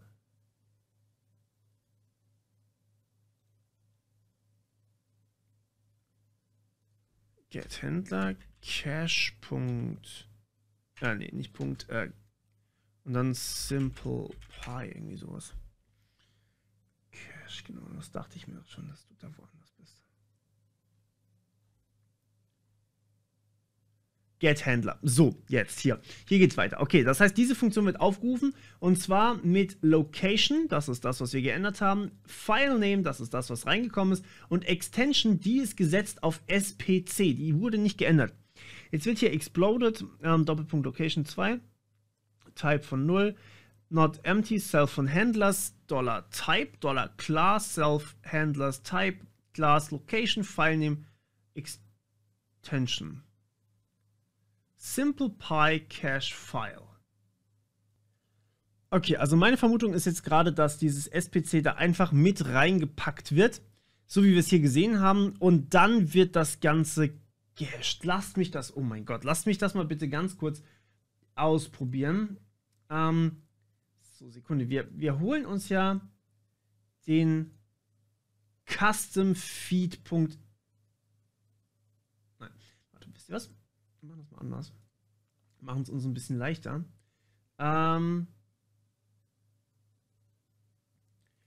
Wir rufen diese Seite jetzt mal auf hier. Und dann schauen wir mal, was hierbei rauskommt. Nichts. Mist. Immer noch nicht?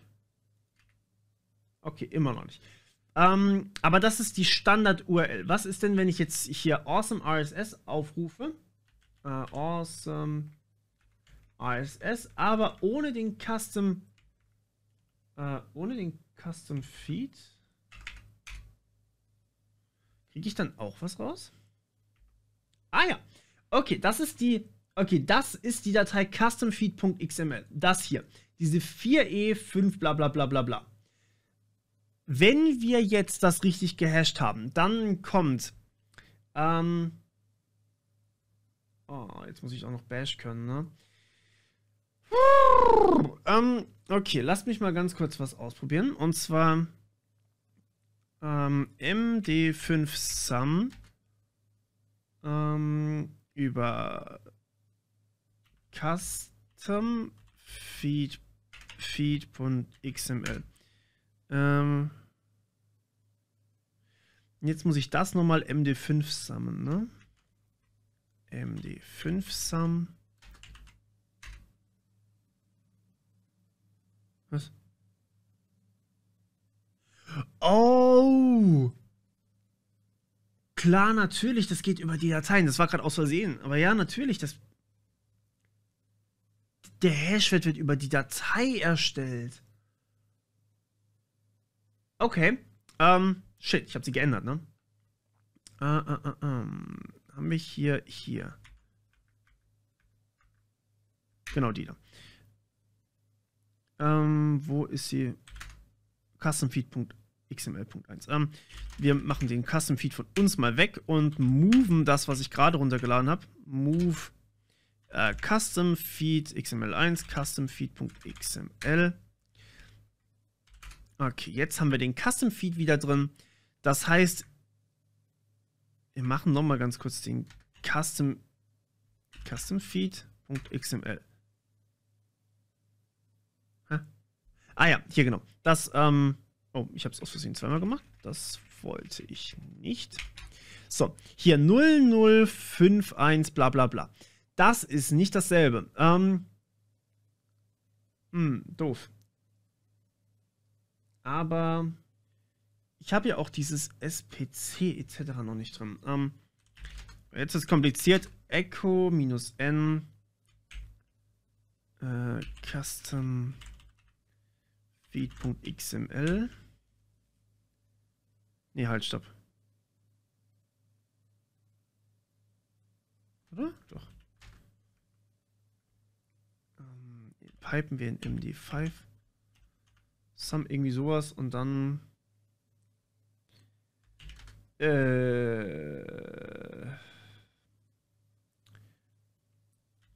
Cut. Wir schneiden an dem leeren Wort, damit wir hier quasi den Hashwert getrennt kriegen von dem customfeed.xml, aber eigentlich ist das nicht richtig. Ich will doch eigentlich. Doch, das stimmt jetzt. Richtig. Oder? Nee, damit kriege ich ja die Datei. Ja, Moment. Wird jetzt der Hashwert über die Datei erstellt oder wird es über den String erstellt? Das, was ich jetzt gerade mache, ist über den String. Wisst ihr was? Wir probieren es aus. Wir machen jetzt hier mal das hier. Und das liefert mir diesen Hashwert. So. Und wenn ich jetzt das hier konkateniere mit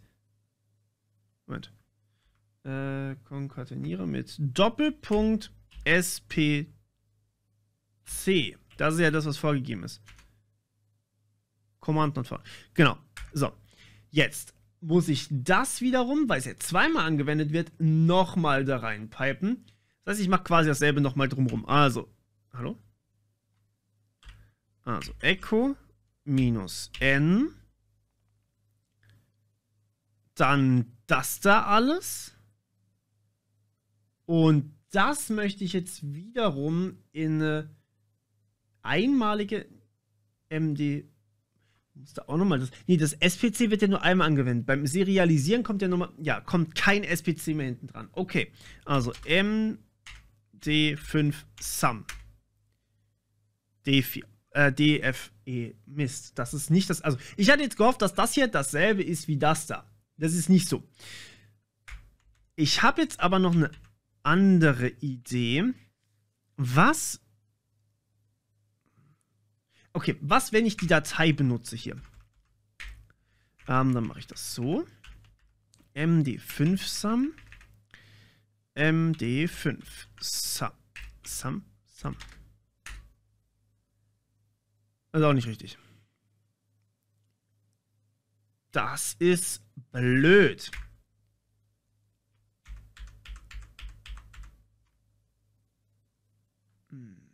Warte mal.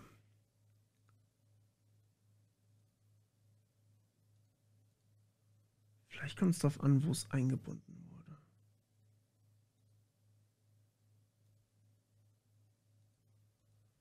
Custom Feed. Ach, shit. Ah, doch, hier, das da. Das habe ich gesucht. Den originalen Custom Feed.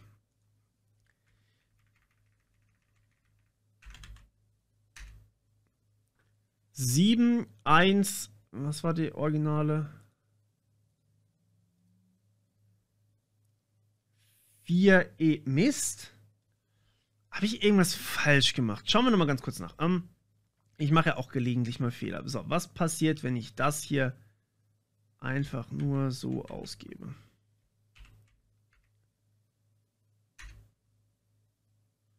Ah, ZSH Pass Error near, Klammer zu.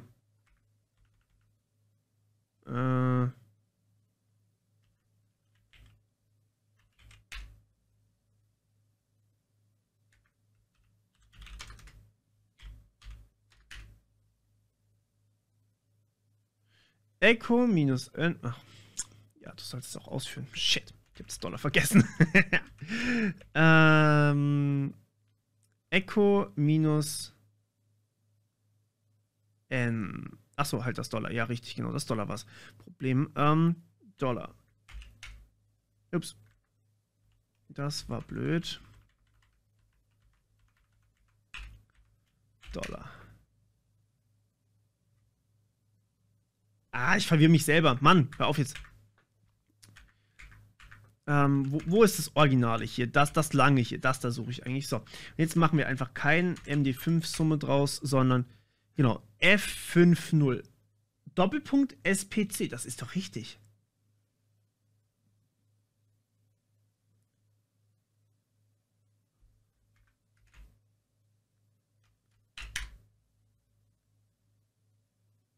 Hä? Was? Stopp, nein, das wollte ich nicht.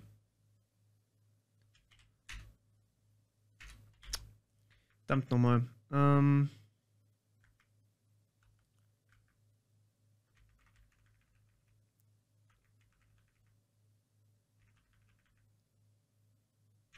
Oh, ja, ups. Da fehlt das dann noch hinten dran.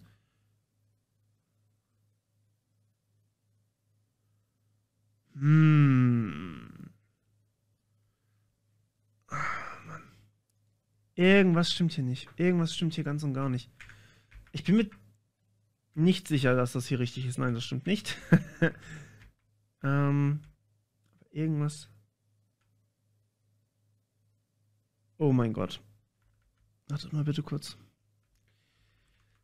Ich glaube, ich habe eine Idee.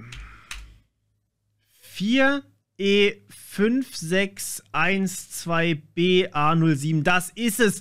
Ja, Mann. Okay. Ah, dieses scheiß www vorne dran. Das tippt niemand. Das habe ich hier auch nicht eingesetzt. Aber es wird die ganze Zeit mit www angepriesen. Es wurde nie mit ohne www angepriesen. Und deswegen ist das hier auch der Hashwert. Okay. Das bedeutet, wenn ich jetzt auf diese Awesome RSS-Seite gehe, dann lade ich die Datei in den Cache rein und kriege hier den Hashwert ausgespeichert. Nämlich dieses XCT ist der Hashwert davon. So, jetzt ist natürlich die Frage, wie kriege ich das wieder deserialisiert? Also das hier muss immer die URL sein. Okay, das merken wir uns jetzt mal. Hier muss immer die URL rein, um den Hashwert zu bekommen. Damit kann ich das quasi überprüfen. Jetzt ist die Frage, okay, kriegen wir das auch hin, wenn ich das hier mache? So, debug customfeed.xml. Ich mache das jetzt mal. Brauche ich eigentlich nicht. Brauche ich das noch? Brauche ich erstmal nicht mehr. Und jetzt will ich den Debug haben. F02. So, jetzt von wo bis wo geht die URL?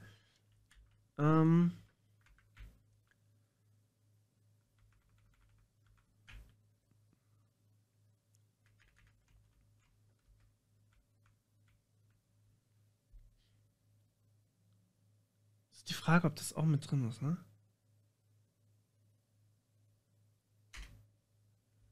09. Nee, das ist es nicht. Das ist schon mal gut, denn wenn ich jetzt vielleicht meine URL hier... Oh, Moment mal. Das kann ja gar nicht funktionieren. Hä? Wieso funktioniert das? Das ist nicht meine IP-Adresse hier. The fuck? Warum geht das? Vor allem habe ich... Hä? Warum habe ich... Ich habe nichts mehr gehostet. Oh mein Gott, ich bin echt... Sudo-Pipe, das da, genau. Okay, jetzt sollte auf... Was ist meine IP-Adresse? Habe ich die hier noch irgendwo offen? Nein. Nein. Nein. 10, 14, 13. Okay, also 10, 14, 13. Google, du willst mich trollen heute. http://.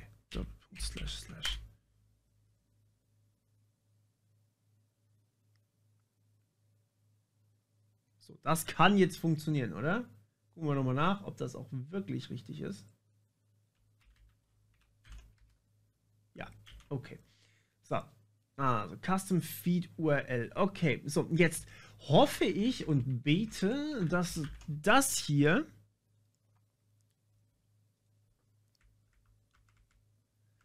auch hier drin vorkommt. Bitte, bitte sei da.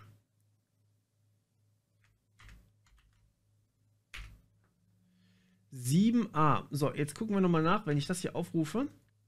Was habe ich denn hier drin? Oh, hier kriege ich zwei Sachen. 7a 8836a 27e.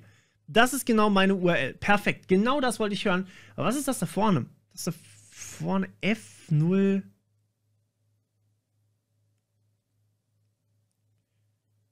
Ist das die Debug-Seite? Wait a second. Wo ist Debug? Debug. Achso, halt, Debug ist doch das da. Genau das hier. Ist das die Debug-Seite vielleicht? Blog.travel, ja genau, das ist die. Ja, nee, das ist sie nicht. Das ist nicht die Debug-Seite. Das ist wahrscheinlich die... Irgendwas anderes. Irgendwas anderes wird das sein. Okay, also was wir jetzt hier genau machen wollen, ist, wir wollen, also dadurch, dass wir jetzt hier wissen, dass unsere Datei, also das, was wir im Moment hier hochgeladen haben, also eigentlich über eine Request oder eigentlich eine Inclusion reingepackt haben, das ist halt nur eine XML, da können wir nichts reinschreiben oder irgendwie was Besonderes mitmachen, die wollen wir wieder deserialisieren und wollen sie irgendwo anders ausgegeben bekommen oder halt, dass irgendwer anders was damit macht. Und das wird ziemlich sicher Memcache sein. Das heißt, wir wollen Memcache eine Server-Side-Request-Forgery unterjubeln. Das ist genau eigentlich das, was wir haben wollen. So, jetzt, ich habe keine Ahnung, wie man das machen kann. Sekunde.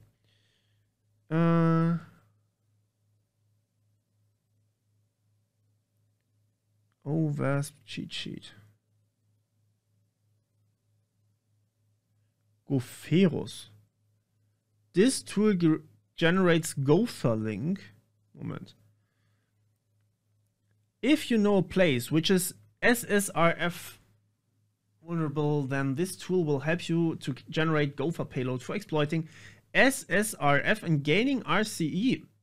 And also it will help you to get reverse shell on the victim server. Ist das Ding gut? Das ist halt 1,4. Wow, das ist fett. Und this tool can generate payload for Memcache. Perfekt, genau das habe ich gesucht. Okay, das bedeutet, wir brauchen Goferus. Ich habe zwar keine Ahnung, wie genau das Ding funktioniert. Das werde ich mir wahrscheinlich wann anders mal angucken. Aber es sieht echt spannend aus. So, lass mich das jetzt mal kurz angucken. Memcache, hier, Memcache. Brauchen wir PHP? Wir brauchen PHP Memcache wahrscheinlich, oder? Ja gut, dann... Kann man Goferus einfach so installieren? Goferus Kali. Goferus ist in den Kali-Repos drin. Ich glaube, ich spinne. Warum habe ich davon noch nie gehört? So muss ich ein Tutorial machen, unbedingt. Goferus. Ja. apt get install Goferus. Kali. Ist das so? Du Schlingel!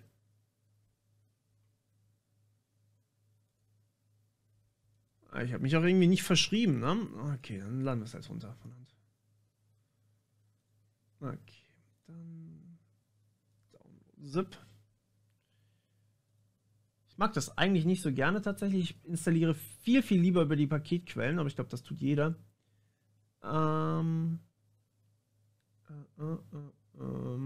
Hier extracten. Weil man damit halt einfach, ja, mehr machen kann. Achso, richtig. Geht das hier? Oh, das geht sogar. Okay, jetzt muss ich aber nach unten gehen. So, was muss ich denn machen? Hier, gib mir mal Hilfe hier. chmod plus x install.sh sudo./install.sh Command not found.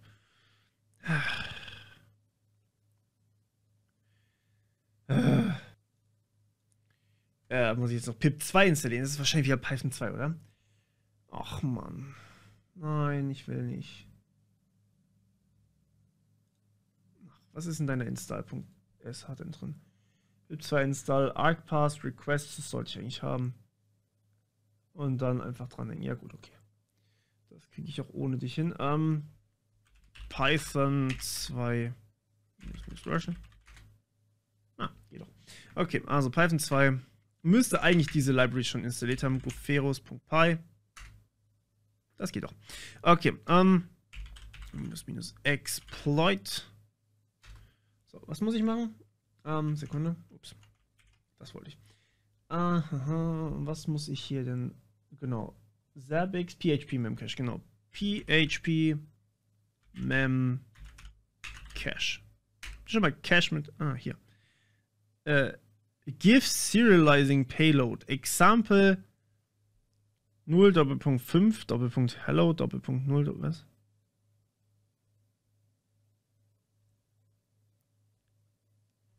Sekunde.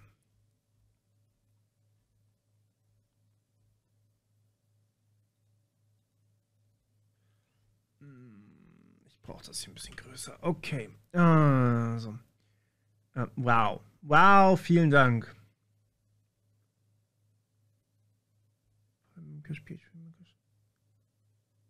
From scripts, okay. Okay, also PHP Memcached. PHP Memcached.py print raw input. Please give payload. Spider 4.0. Was zur Hölle ist das? Gopher. Was ist. Moment. Gopher kenne ich irgendwo, ja. Gopher war doch so ein Protokoll als HTTP-Ersatz oder sowas. Erdhörnchen? Was? Was? Gopher-Netzwerkprotokoll hier, das da meine ich.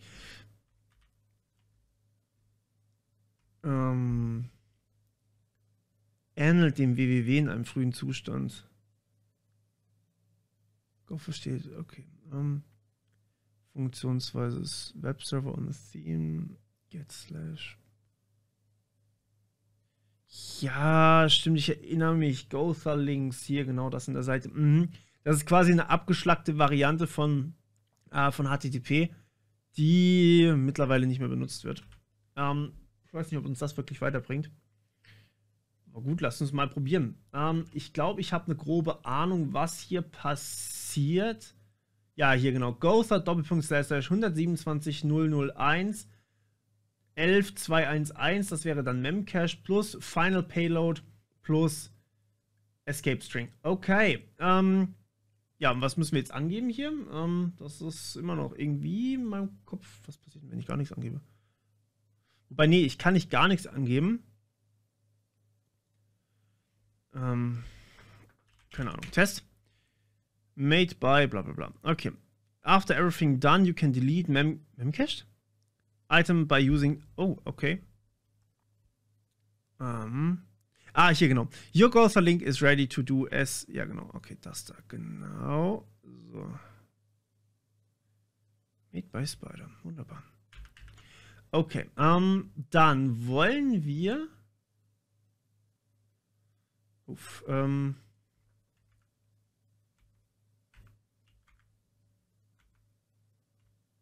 Kann ich das so stacken? Nein, das war falsch.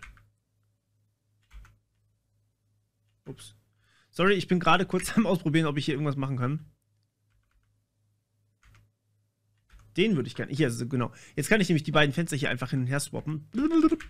Voll geil. Weil ich verpeilt habe, das Ganze in einem neuen Tab aufzumachen, sondern habe es jetzt in einem neuen Fenster offen. Okay. So, hier, ne? Custom Feed URL ist gleich HTTP. Ist das wirklich richtig? Gopher Feed URL. Gopher Doppel. Geht das? Oh nein! Ach shit! Stimmt, das war ja geblockt. Oh no.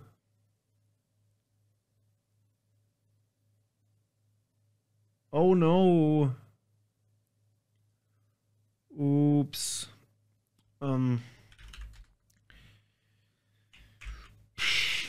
Oh, so langsam raucht mein Köpfle, gell? Das ist ja ganz schön knifflig heute. Okay. Was müssen wir machen? Wir wollen die Dinger evaden. Das kriegen wir hin, indem wir uns nochmal vielleicht den Source Code angucken. Unter Template war der doch. Nicht unter Templates, sondern unter Travel.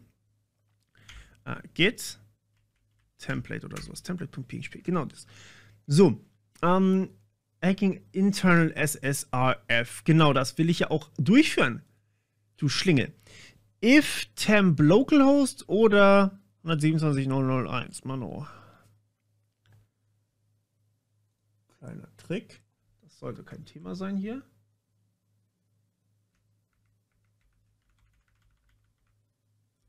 Localhost. Wir schreien ihm ins Gesicht. Und es geht. Oh, sorry, das war sehr laut für euch, glaube ich. Aber es ist zumindest mal durchgekommen. So, Localhost. Okay, jetzt. Ist die Frage ganz klar. Was steht in Spider-Test? Ja! Okay, sehr gut. Wir haben... okay, geil. Was wir jetzt gemacht haben, ja? Wir haben einen Payload erstellt, der uns dazu ermöglicht, hier das Ganze in der Debug wieder als Text aufzurufen. Hier steht ja normalerweise nur dieses XCT bla bla bla drin. Und wir haben jetzt hier tatsächlich den Test wieder rausbekommen.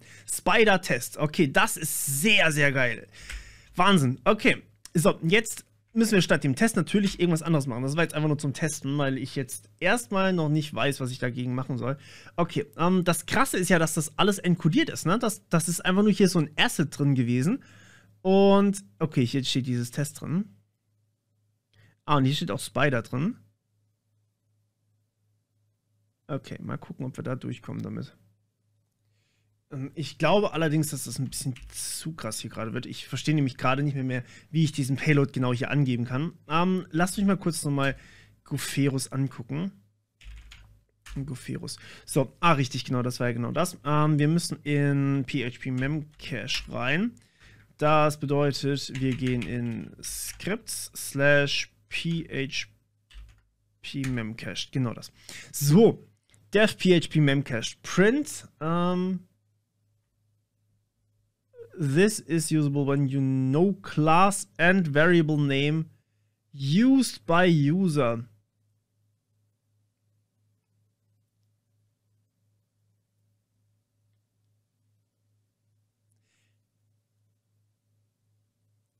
Das hatten wir doch, oder?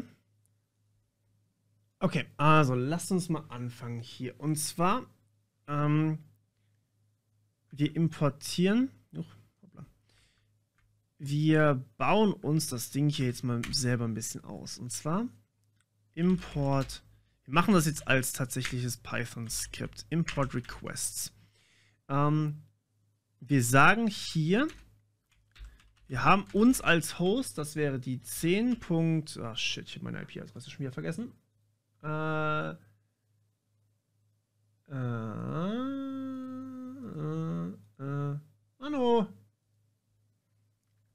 Okay. Wir suchen woanders. Hier wirklich links meine IP-Adresse offen. Komm jetzt. Täusch mich nicht. Hier. 10, 10, 14, 13. Kann doch nicht so schwer sein. Okay, also der L-Host ist 10, 10, 14, 13. Das bin ich. Die File, die wir verwenden wollen, nennen wir morph.php. Und die URL, die wir brauchen werden, die wir hier gleich setzen, ist http://blog.travel.htb/. So, das sind die ersten wichtigen Dinge. Okay, jetzt, wie sieht so ein Payload aus? Wir hatten das doch gerade hier richtig gehabt. Genau hier. Give Serialization Payload 0, 5, Hello, 0, Klammern. Please give Payload.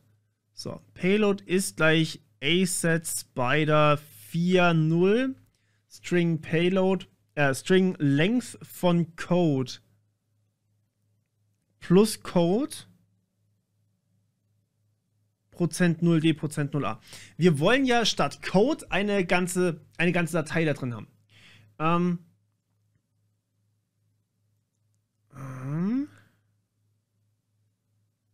So, jetzt passt mal auf. Was ist denn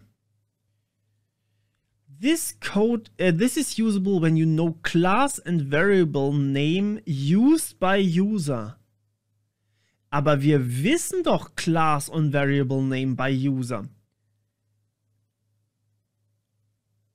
Und das ist die...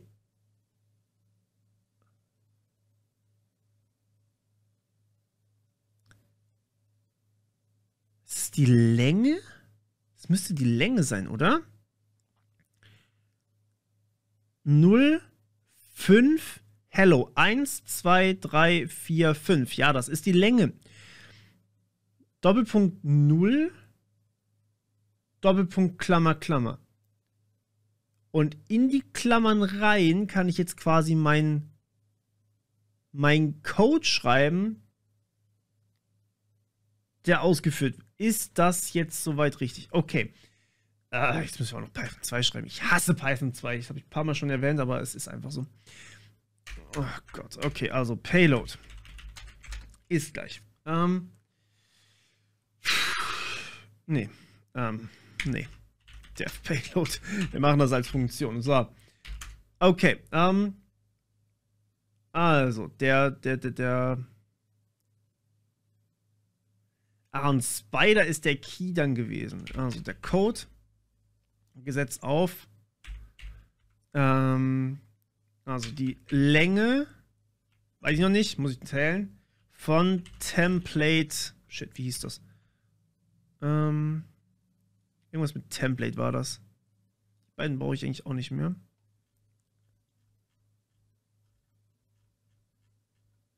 Hier. Template Helper. Das da. Template Helper. Groß geschrieben jeweils. Template Helper. Okay. Dann jeweils die Striche.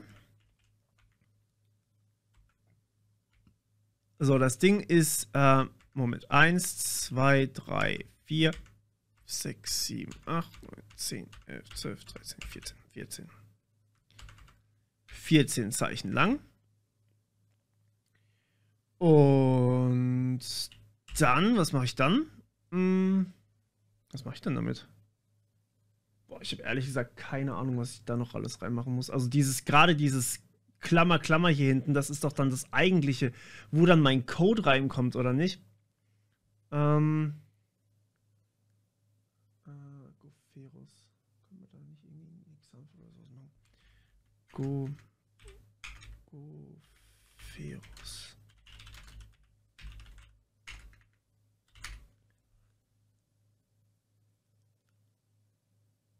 Ach, Gopher Tortoise. Bildagentur. Mauritius im.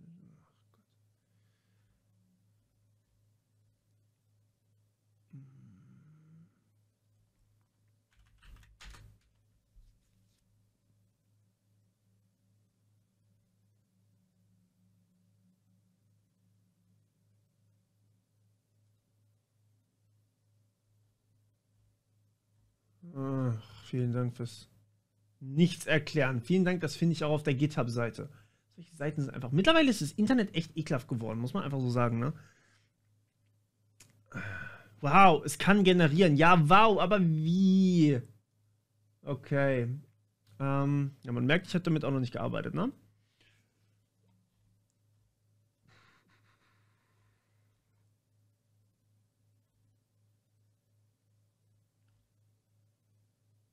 Hier, Sekunde, was ist das?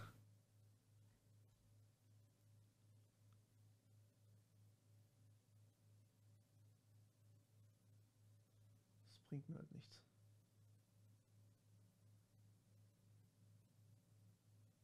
Das bringt mir überhaupt nichts. Okay, ja, gut, wird ausprobiert, ne? Also, wenn wir hier, also Sekunde, wir haben hier den Payload, der ist doch Code Raw, Give Serialization Payload, Example 05 Hello Doppelpunkt. This is usable when you know class, bla bla bla. Please give Payload. So, der Payload ist dann, eigentlich kann ich das doch rausmachen hier. Das ging doch schneller. Ups.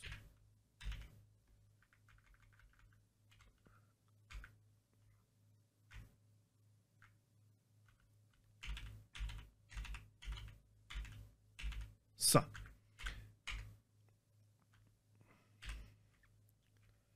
Okay, also der Payload ist dann dieses A-Set, dann haben wir hier dieses Spider drin.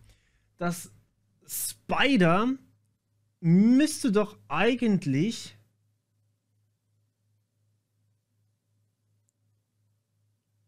dieses XCT irgendwas sein, wenn das hier der Key sein soll. Jetzt welches XCT ist das? Das müsste doch das von dem Custom Feed sein, oder? Dieses customfeed.xml, das ist ja immer noch die Datei, die wir hier verwenden. Hier, die da. Nein.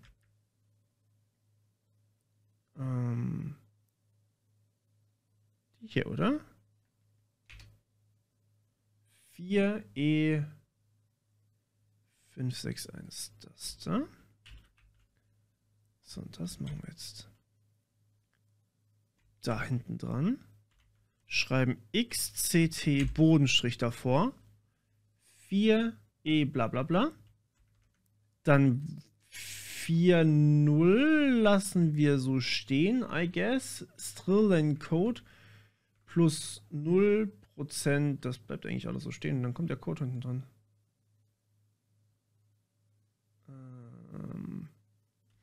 Und das ist Code, der ausgeführt wird. Ist das wirklich wahr? Lass mich hier nochmal ganz kurz was nachlesen.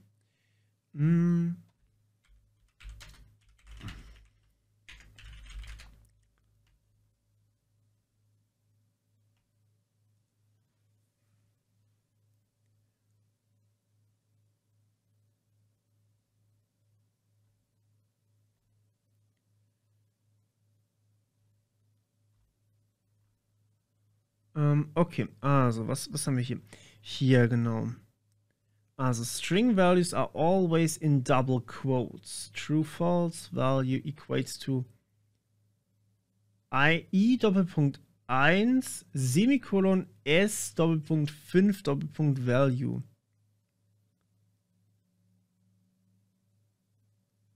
Whatever the contents value equates to an illegal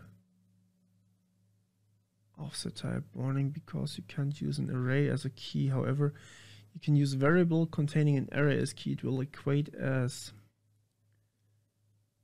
Okay, das heißt, was passiert, wenn ich jetzt eine Datei serialisieren möchte?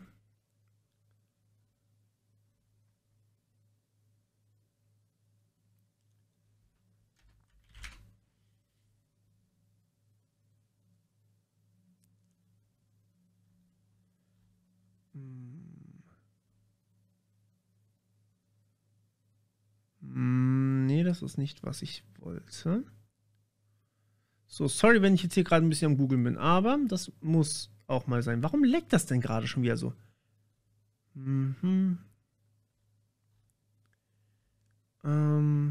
Hier. String size value. Ich muss ja keine Datei serialisieren. Ich muss ja nur den String serialisieren, oder? Denn ich habe ja schon alles, was ich brauche, in der Datei drin. Und die Datei kann ich inkludieren.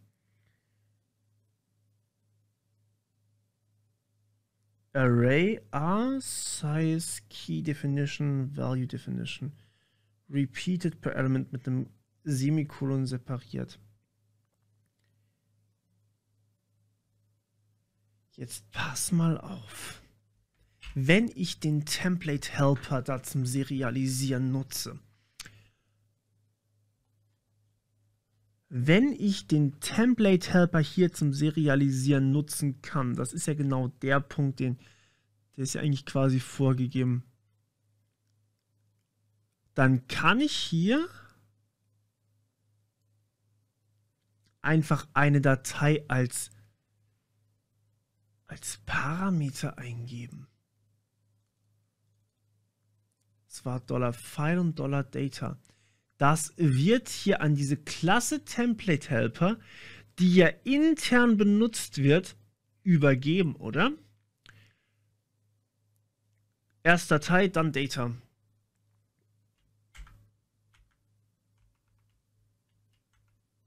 Okay. Also erst Datei, dann Data. Das bedeutet, wir haben zwei Werte, erst Datei, dann Data. So, erst File. Doppelpunkt.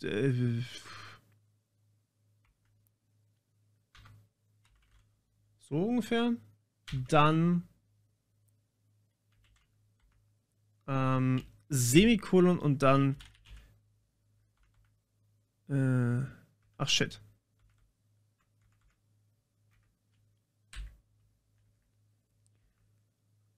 Und dann Data. So.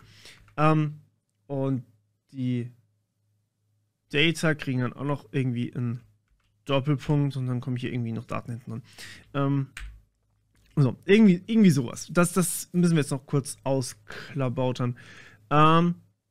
Okay, jetzt Key Definition, Value Definition. Oh, scheiße. Okay, das heißt, wir haben einen Typen S, das ist der String. Dann haben wir die Länge des Strings 4. Dann haben wir die 4 Buchstaben des Strings namens File.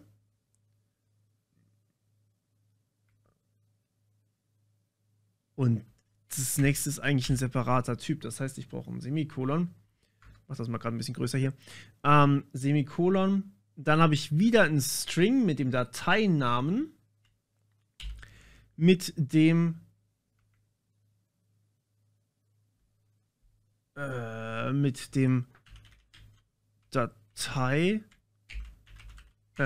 Dateinamen.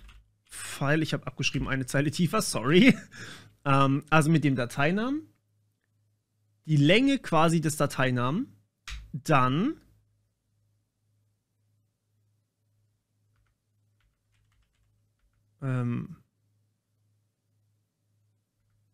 achso, scheiße.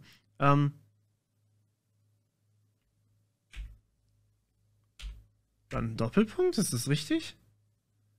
Dann die Datei und dann Data.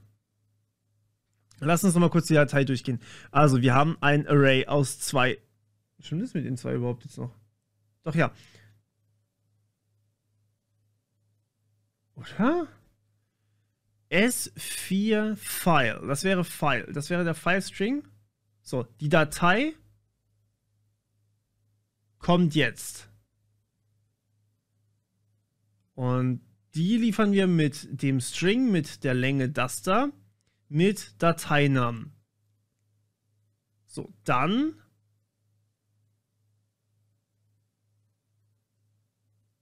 kommt Data. Data ist ein String der Länge 4 mit dem Namen Data. Oh mein Gott. Und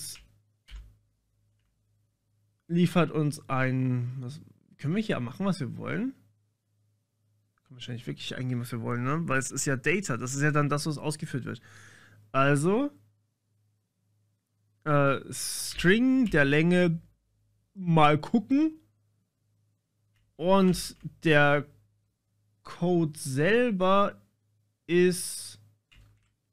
Ups.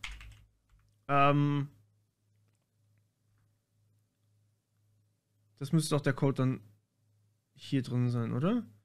Da kann ich jetzt reinschreiben, was ich möchte. Also Fragezeichen PHP. Ja, was können wir machen? System von, keine Ahnung, sowas wie $Bodenstrich Request von CMD, wenn das geht?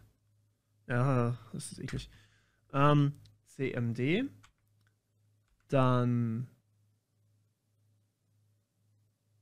System Klammer zu, Anführungsstrich zu Ende. Nee, halt, stopp, da ist doch noch ein Semikolon hin. Semikolon und dann repeated per element. Okay, also brauche ich ein Semikolon. Dann brauche ich am Ende noch ein Semikolon, weil das war ja eigentlich auch ein... Moment. Was? Ich habe keine Ahnung, ob das funktionieren wird. Ich glaube, das wird nicht funktionieren. Mir hart um die Ohren fliegen, die geschweifte Klammer muss noch zu sein. So, und jetzt muss ich das ganze Ding zählen. Also 1, 2, 3, 4, 5, 6, 7, 8, 9, 10, 11, 12, 13, 14, 15, 16, 17, 18, 19, 20, 1, 2, 3, 4, 5, 6, 7, 8, 9, 10, 11, 12. Das wären, nee, 11. Das wären 31 Buchstaben dann. Okay, also wir haben einen String der Länge 31 mit diesen Buchstaben hier. Mal gucken, ob wir das auch beibehalten mit dem Semikolon gerade. Und anschließend muss der String noch... Ah, der String ist sogar schon beendet. Perfekt, habe ich gut gemacht. Okay. So. Template Helper 2. Stimmt diese 2 noch? Diese 2 irritiert mich dann noch ein bisschen. Stimmt die noch? Oder sollte ich da lieber eine 4 machen? Nee, eigentlich ist es doch bloß eine Datei, die eingelesen wird und dann die Data, die eingelesen wird vom Template Helper. Das müsste eigentlich schon stimmen.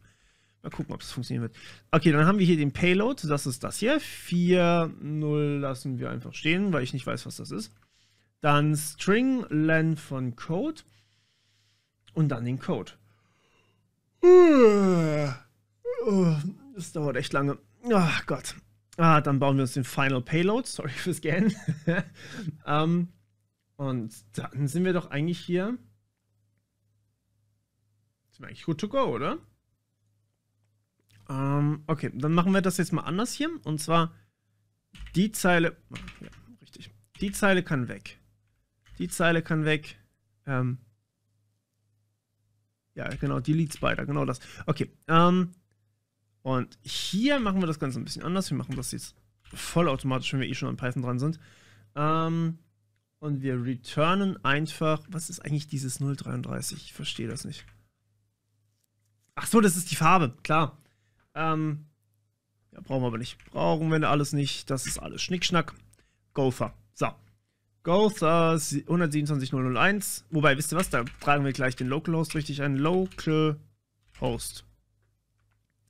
11.211 Bodenstrich Final Payload. Das brauchen wir auch nicht mehr. So. Und dann müsste ich doch eigentlich hier Payload ist gleich Payload schreiben können. Und dann printen wir das doch mal. Payload. Doppelpunkt. Hä? Oh, ups. Ja, das reicht so. So. Payload Doppelpunkt. Und plus Payload. Und dann baue ich mir meine URL. Achso, halt, stopp, die URL. Tag URL. Setzen wir auf URL, die haben wir nämlich hier oben schon definiert, plus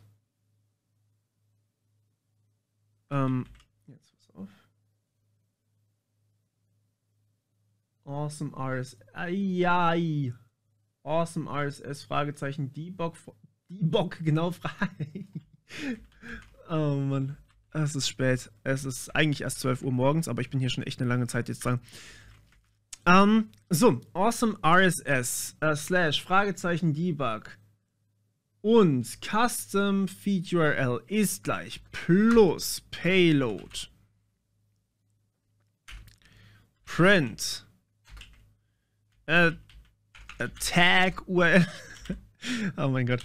Tag URL plus Tag URL. Ja, und dann kann ich eigentlich schon einen Request durchführen. Rec ist gleich requests.get requests.get eigentlich direkt die Tag URL. Das ist ja kein Post oder sowas. Einfach nur das. Okay. Und jetzt gucken wir uns mal an, was dabei rauskommt. Print. Achso, dann halt, stopp. Ich muss ja.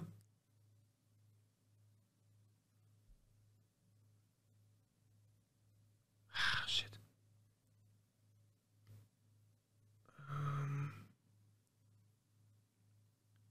Ich muss doch jetzt. Moment, jetzt habe ich eine Datei erstellt, also auf dem Server eine Datei erstellt mit dem Namen morph.php. Hab die. Ah, shit. Muss ich das aber nochmal ändern, oder? Aber nee, das bezieht sich. Oh, das bezieht sich doch nur auf die andere Sache. Auf die URL, die sowieso online ist. Das heißt, ich muss hier eigentlich. Ich will mal rec. Bringt mir eigentlich nichts, ne? Das bringt mir eigentlich gar nichts. Jetzt hier irgendwie das Ergebnis auszugeben, weil das ist ja total irrelevant. Das ist ja bloß quasi der Angriffsvektor. Der bringt mir halt tatsächlich nichts.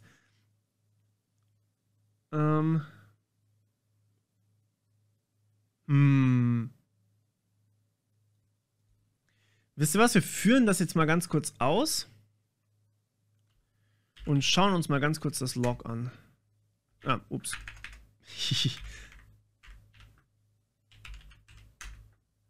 So, Python Scripts. Ich habe das komplett verändert, ne? PHP Memcached. No! Invalid Syntax. No! Okay, müssen wir nochmal ran. Oh ja, ich sehe es schon. Das war ja auch ein bisschen dumm. So, klar, dass da ein Fehler passiert. Schön, dass es nur so ein leichter Fehler ist. Freut mich zutiefst.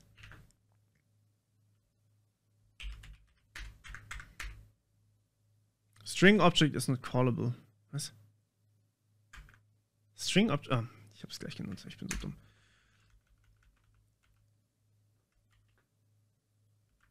Ah, vor allem ist das hier jetzt ein String Object. Ist egal. Machen wir das so. Okay. Ist auf jeden Fall durchgegangen. Bin ich gespannt. Es steht da. Es steht wirklich da. Das ist ziemlich insane. Und jetzt, wenn ich jetzt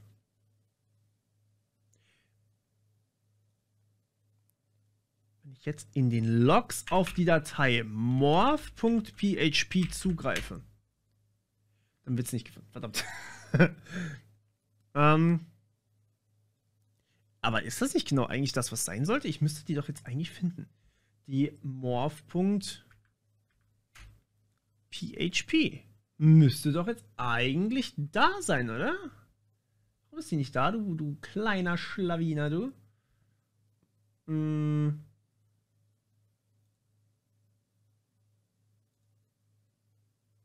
Ups. Shit. Das ist falsch. Da wollte ich nicht hin. Ich wollte auf Awesome RSS gehen. Da nachgucken. Ob da jetzt irgendwas ist. Nein.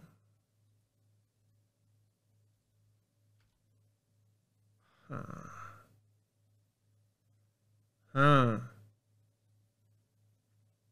bin immer noch der Meinung, dass die da jetzt eigentlich erscheinen sollte.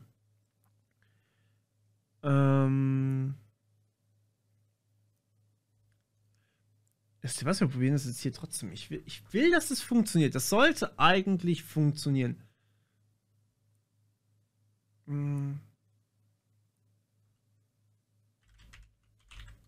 Ja, ups. Ich weiß, Payload URL ist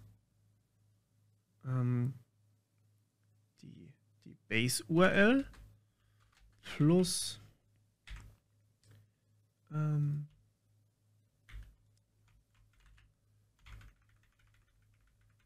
WP Content Themes 20, habe ich das richtig geschrieben? 2020 Logs, und hier packen wir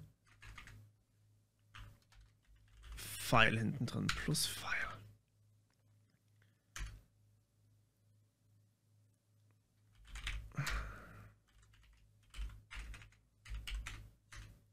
So, und wenn ich jetzt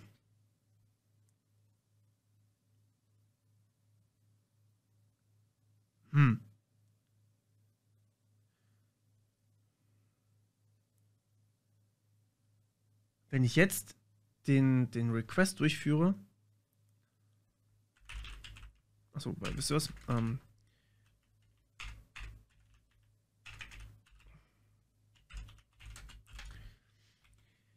Setzen wir doch den mal auf Quatsch, auf requests.get plurl und dann printen wir doch mal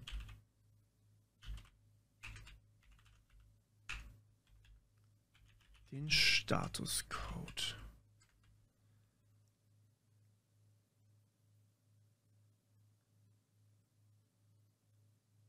Und wenn ich will eine 200, wobei, ach so, stimmt, 200 wäre was anderes.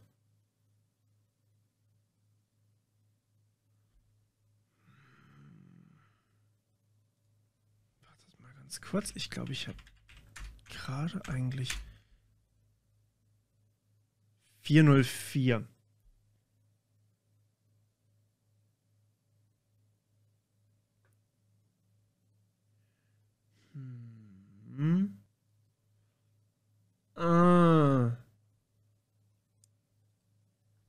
Die wird nicht geschrieben, weil ich muss ja zuerst mal auch noch auf die auf das zugehörige Ding hier draufklicken. Okay. Das heißt, wir machen hier nochmal einen ganz kurzen Breakpoint hier rein. Und zwar requests.get ganz normal eigentlich die URL plus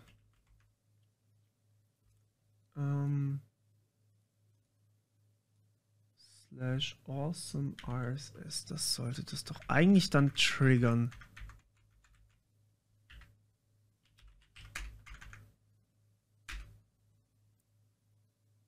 404, verdammt! Ist unser Logverzeichnis falsch oder sowas? Ach gut, wir haben ja noch gar nicht verifiziert, ne?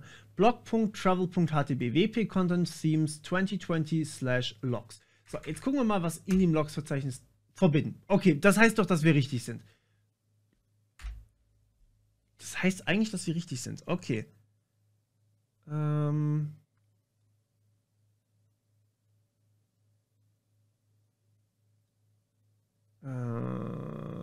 Was zur Hölle? Warum willst du nicht, wie ich möchte? Schön, wir brauchen hier eigentlich, also ich lese gerade hier nochmal kurz ein bisschen durch. Wir brauchen ja eigentlich gar keinen Localhost hier. Oder? Ah, doch, brauchen wir, weil wir hier den Payload reinhauen. Und get URL.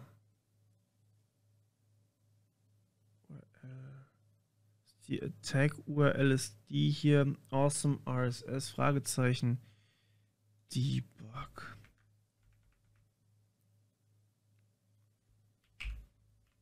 Hier noch was ranpacken oder sowas. Hallo?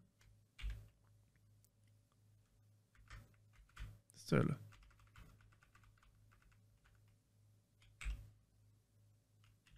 Irgendwie sowas oder sowas. Custom URL gleich der Payload, den wir hier oben definiert haben. Ich hoffe einfach, dass mit dem Payload nichts falsch ist, weil ansonsten habe ich ein Problem. Ich habe keine Ahnung, wie ich den richtig machen soll dann. Weil das ist die einzige Idee, die ich hier gerade habe. Requests.get attack URL. Dann haben wir das. Probieren wir es einfach nochmal ganz kurz aus.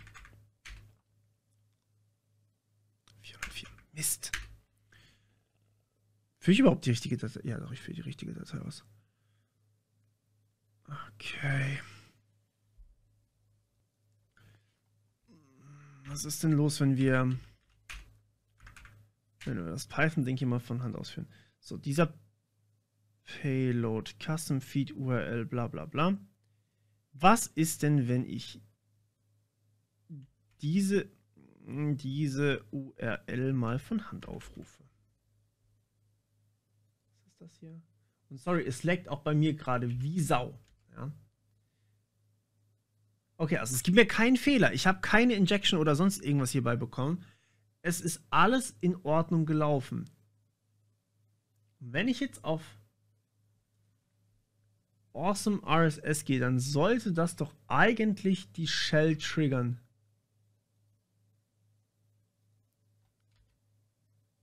Achso, shit, das war jetzt natürlich dumm.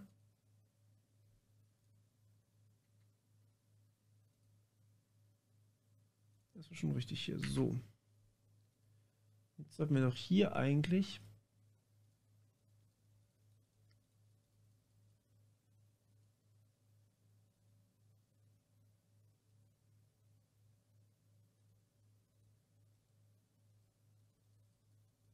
Mann.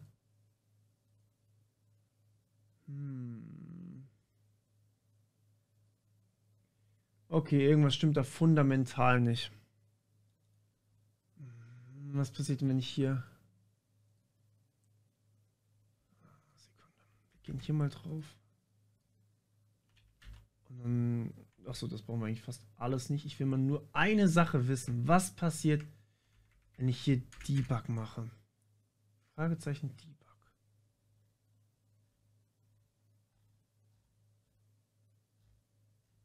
Passiert nichts.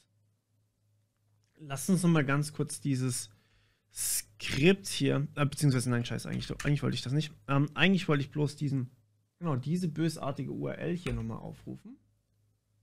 So, und jetzt gucken wir hier nochmal rein. Jetzt hat sich hier drin nichts mehr. Warum ist jetzt da drin nichts mehr? Das hat doch sonst immer funktioniert. Hä? Okay, jetzt verzweifle ich aber langsam.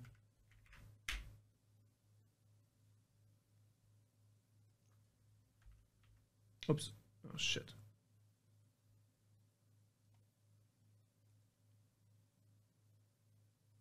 Was ist das jetzt hier für ein Feature? Nein. Eigentlich nur die Seite neu laden. So. Ohne verdammte Lags. Ich muss mal ganz kurz meine Maschine fixen, sorry. Oh, warte mal ganz kurz. Ich glaube, ich weiß, woran es liegt. Ah, ja, ups. Na, okay, ja, Wim. So, ich bin verwirrt. Es tut mir sehr leid, okay? Aber es ist nicht ohne. So, ich habe doch hier oben gesagt. Sekunde, was war mein Payload? Was ist das vor allem? Achso, ja, ups. Das habe ich gesucht. Okay, was war mein Payload? So, jetzt müssen wir hier mal aus. Mein Payload war genau diese customfeed.xml. Die habe ich bislang noch nicht aufgerufen. Vielleicht muss ich die noch aufrufen.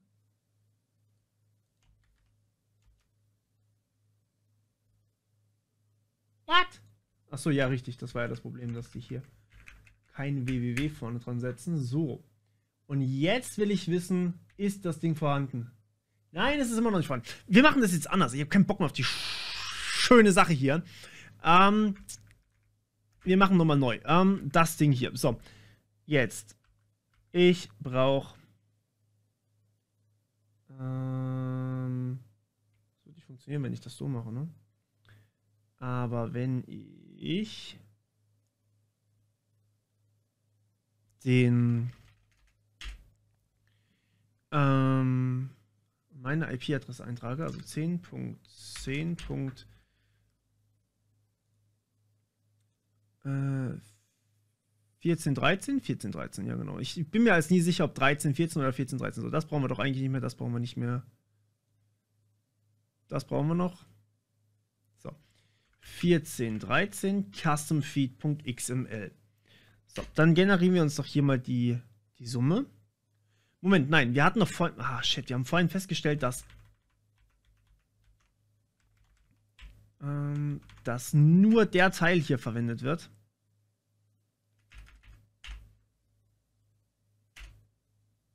So, diese 7a irgendwas. Okay. Jetzt benutzen wir die. Ich hoffe einfach, dass es daran liegt. Das wäre echt gut. Und machen den hier als Hash hier rein. So. Und jetzt halt rufen wir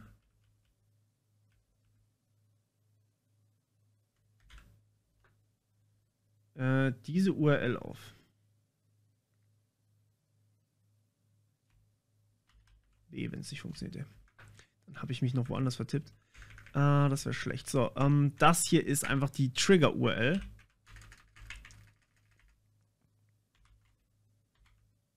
Ach so, natürlich kann es nicht funktionieren. Egal.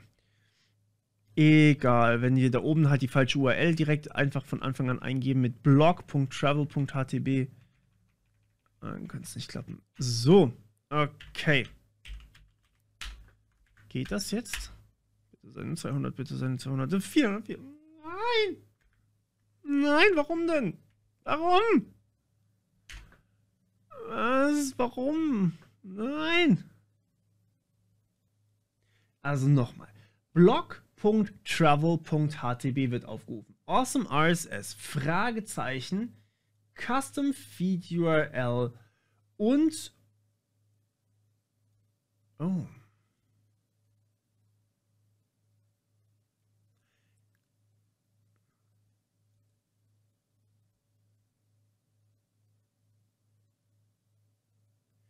Oh.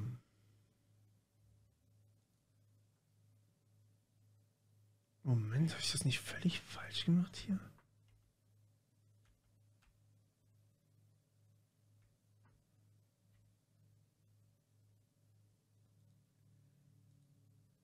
Custom Video. Fragezeichen Debug. Ups. Fragezeichen Debug. So, das muss erstmal weg. Custom Feed URL. Und URL gleich, oder? Ich bin gerade komplett verwirrt. 404. Okay, das war's auch nicht. Wie sieht denn unser Payload genau aus? URL gleich außer, erste, %20, xct. Dann der Hashwert, den wir von hier haben 7a88 bis f2. 7a88 bis f2. 7a88 f2 hier. Dann %20. Dann 04 %20. 0 war wegen %20 wieder. %0a. Sorry, wenn ich jetzt gerade so mega langsam durchgehe, aber es muss einfach stimmen. Dann haben wir hier die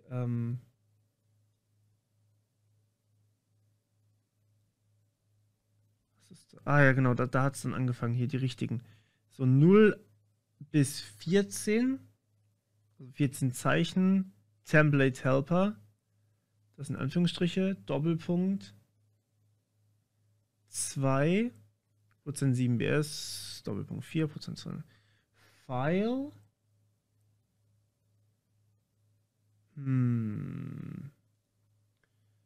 Sekunde. Ich kann das so nicht. Ist hier oben irgendwas noch gegangen in unserem Payload drin?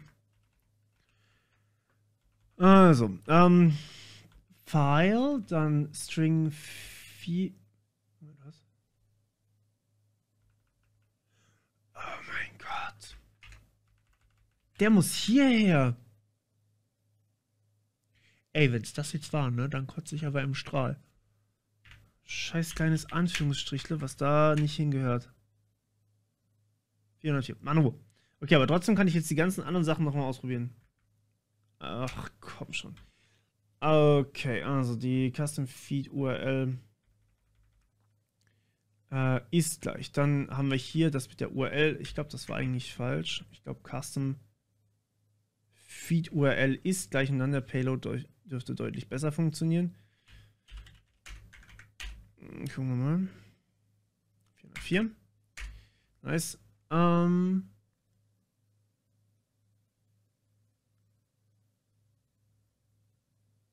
Ist unten irgendwas mit den Logs falsch? Lass mich mal kurz. Mann, warum geht das denn nicht? Oh, hä?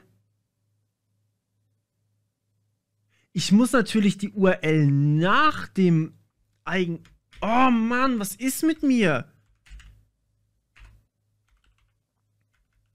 Ich muss doch zuerst die Attack-URL anrufen, bevor ich... Ups. Shit. Request... Ups. Requests.get. Das ist richtig. Hä? Ist das mir jetzt ausgepackt oder was ist das? Ach so, ja, das war von drüben. Ist egal, das funktioniert trotzdem. Awesome RSS, Fragezeichen Debug, genau das. So, ich muss das doch danach ausführen, nachdem ich die Attack-URL angesprochen habe. Immer noch ein 404. Ich glaube, ich spinne. Was ist das denn?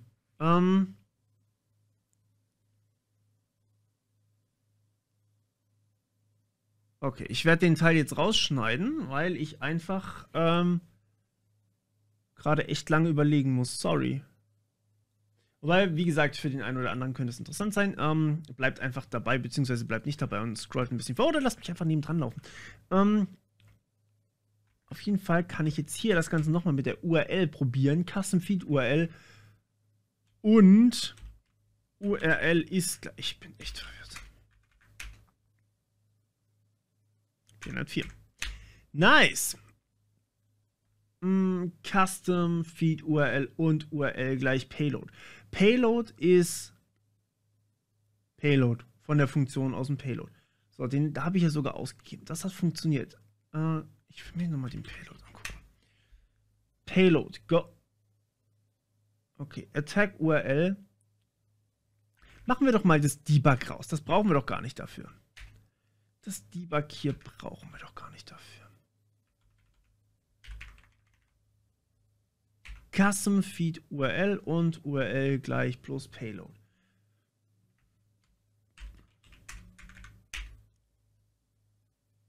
(404). Okay.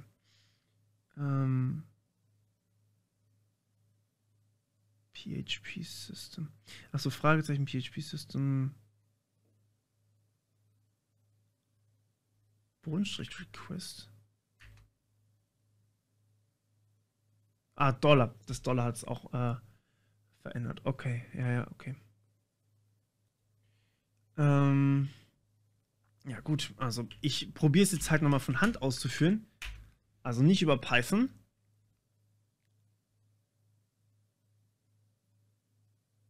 Indem ich diese Attack-URL da halt reinkopiere.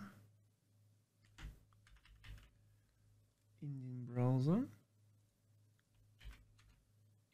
So. Okay, das hat offensichtlich funktioniert. Was haben wir hier drin stehen? Template Helper, das ist doch schon mal gut. Das ist doch schon mal sehr, sehr gut, dass der Template Helper hier drin steht. Dieser Hash-Wert, der sollte auch stimmen. 7a88 ist, glaube ich, der richtige Hash. 0 bis 4, dann kommt hier ein S, dann kommt hier S2, dann S4 File. Das sieht doch eigentlich solide aus. So, jetzt muss ich das deserialisieren, indem ich die andere URL aufrufe, die ich hier nicht raus habe. Mano. Können wir die hier auch nochmal einmal ganz kurz ausgeben.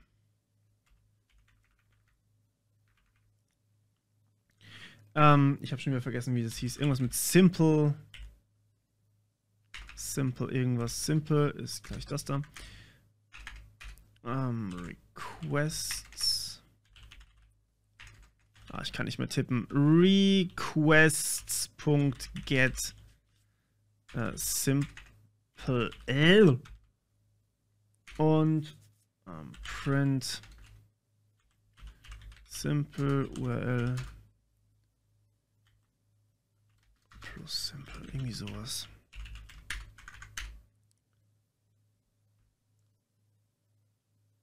So, genau, diesen Custom Feed hier, den möchte ich gerne auch noch.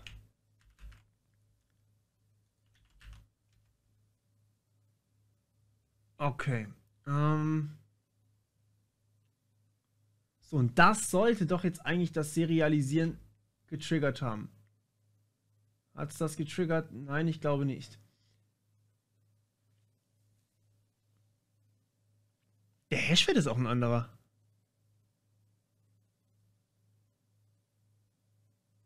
Doch nicht hier. 7a8836 irgendwas. Ja, das ist doch der richtige. Das ist genau der, den ich hier brauche. So, und warum ist jetzt die Morph nicht da? Fragezeichen, was war das hinten, was ich gesagt habe? Get, nee, sys. Ist irgendwie sys oder sowas. CMD, okay, ja, dann CMD. CMD ist gleich ID. Page not found, ich verstehe es nicht.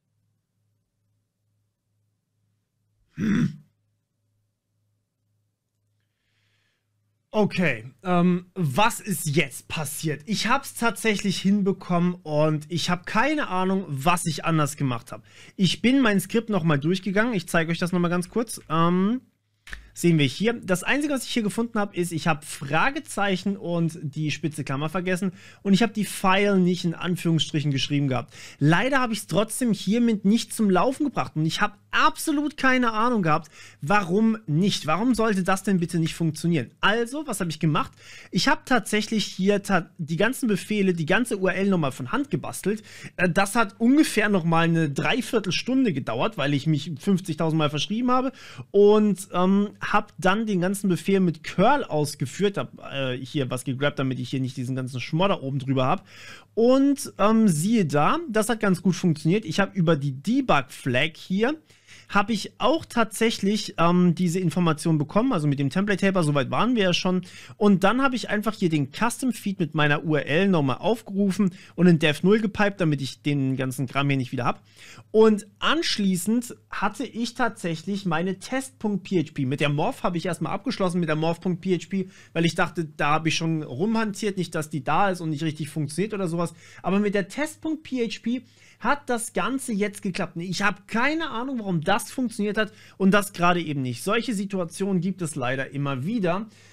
Es war eine, sagen wir mal, leicht nervenaufreibende Angelegenheit jetzt gerade für mich, aber es hat funktioniert.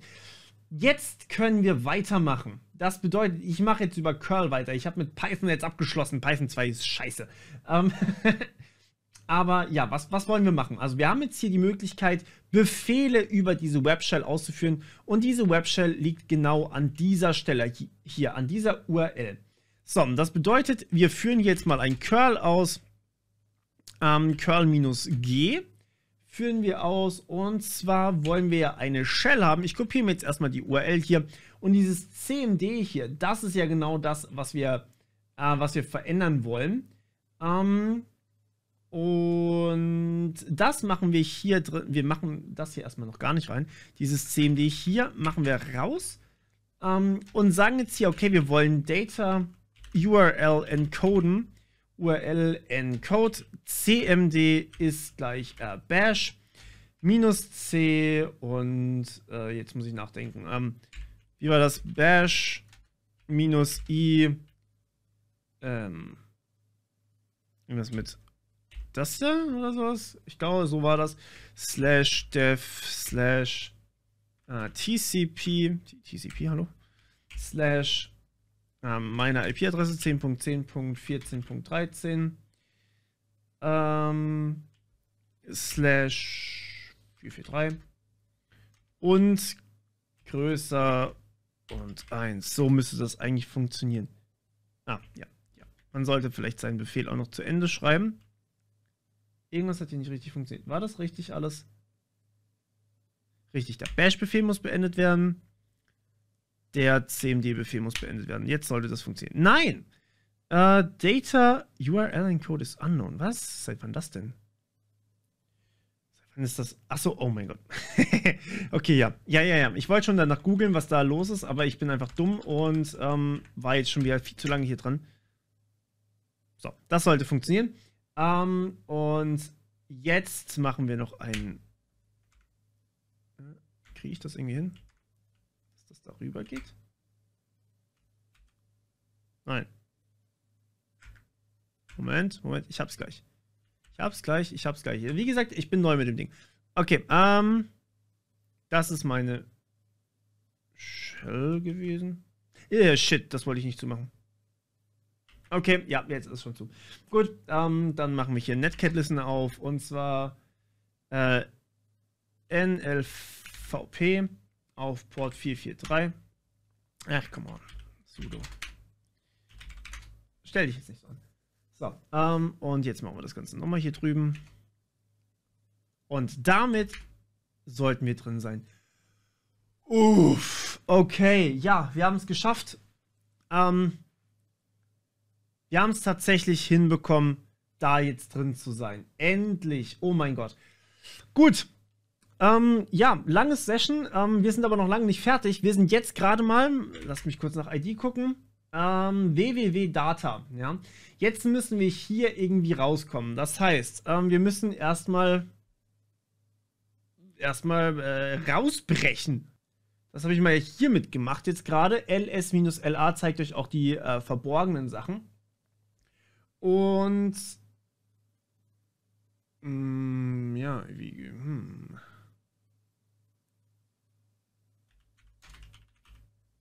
Oh. Was ist hier passiert?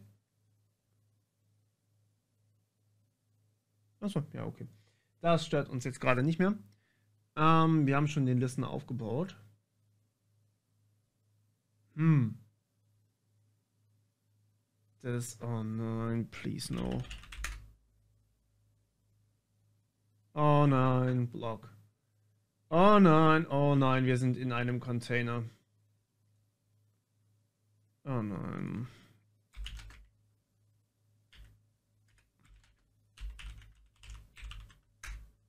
Oh no. Moment. Hab ich das falsch geschrieben? Vielleicht sind wir doch nicht im Container. Cannot access? No such file. Ah, okay. Da wollte ich auch nicht hin. Meine Maus. Ja, das hat nichts gebracht. So, wo sind wir?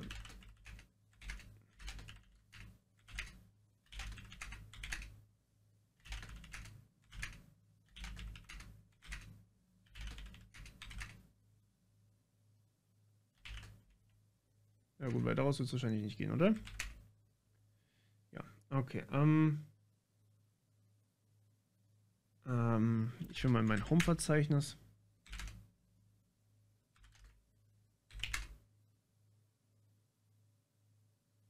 HTML?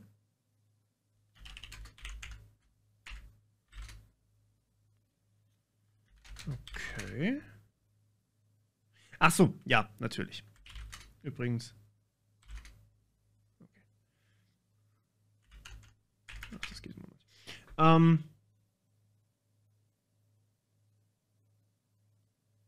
Tja. Also da liegt halt tatsächlich nichts anderes drin, außer diese Sachen, die wir schon kennen.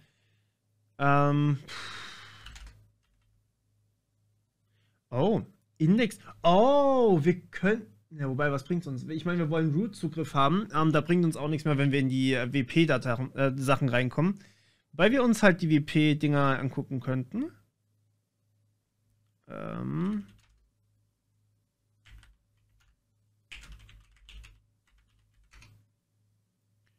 Jo, das haben wir immerhin mal. Aber das bringt uns eigentlich gerade gar nichts. Ne? Wir haben hier bloß das Datenbank-Passwort jetzt. Und könnten die Datenbank... Oh, wir können die Datenbank auslesen. Oh, ja, natürlich. Wir können die Datenbank auslesen. Ja, lass mich das kopieren. Achso, ja, richtig. Q. Hä? Okay, dann halt nicht. Oh, mal so. So. Kann ich hier auch nicht scrollen drin, ne? Doch, kann ich, okay. Dann machen wir MySQL minus U. Achso, welcher User bin ich denn? Shit, vergessen noch zu gucken. Minus WP. WP. Und Passwort ist das da mit. Ach, scheiße.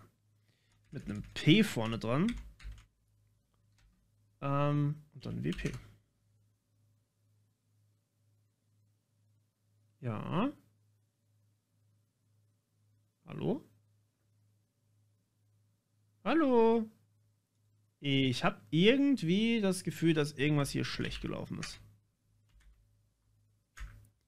Machen wir das doch nochmal. Irgendwas ist nicht gut gewesen. Hä? Kennt ihr das, wenn einfach Sachen funktionieren sollten, aber sie funktionieren dann einmal nicht mehr? Hä? Was ist jetzt los?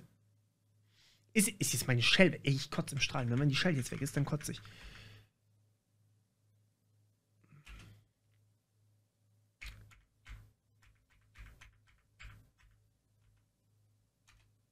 So, das ist da.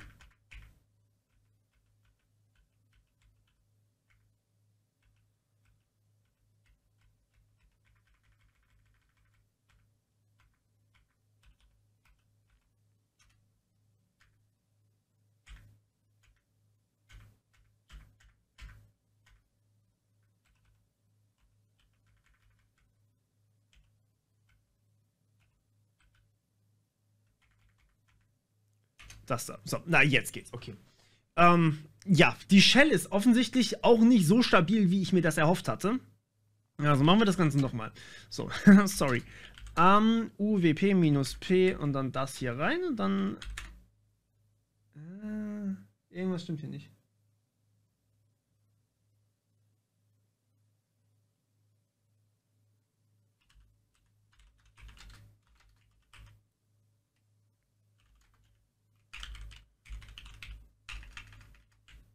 Geht das jetzt? Das ist schon alles... Nein. Tut sich nichts.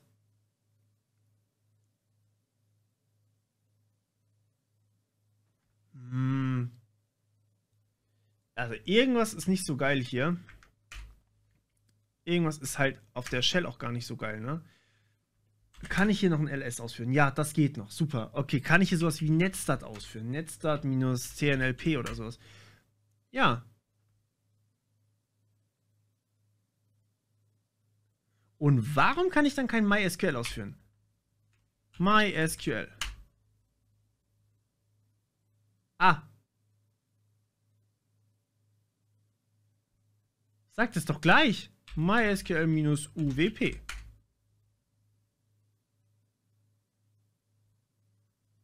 MySQL minus UWP minus P. Enter Passwort. Habe ich das jetzt noch gespeichert irgendwo? Das sollte doch das hier sein. Ja oder nein? Hä? Warum geht das kaputt, wenn ich das mache?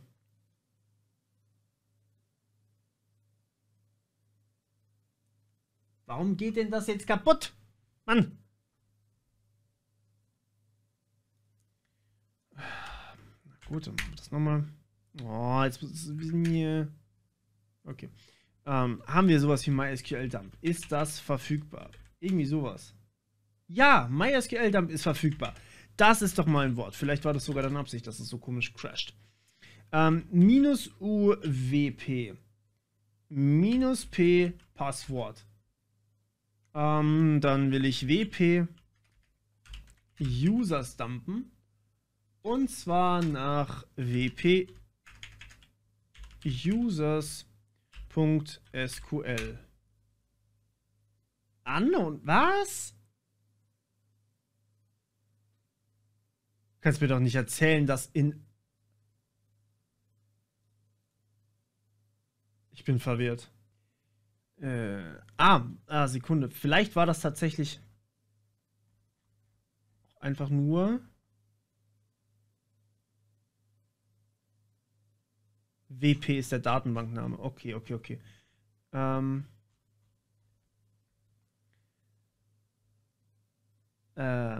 Das da hätte ich gerne. Achso, das kann ich ja eh nicht machen. Das heißt, ich muss nochmal eingeben. Ach, shit. MySQL dump. Minus UWP. Minus P, das da. WP. Und jetzt muss ich noch irgendwie schauen, dass ich die Datenbank angebe. Einfach hinten dran, oder? Wenn ich einfach WP-Users noch angebe. Oh, ich habe... Nein, es hat funktioniert. Ah. Also nein, es hat funktioniert, ist eigentlich gelogen. Ja, es hat funktioniert, aber ich habe es nicht in eine Datei gespeichert.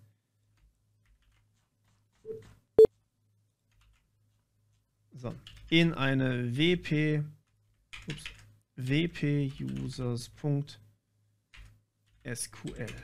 Ups. Scheiße. Oh Mann, oh. Alter. In eine Datei namens wp-users.sql. Please. Dankeschön. Habe ich ein Leerzeichen reingemacht? Jetzt QP. Ich habe jetzt QP.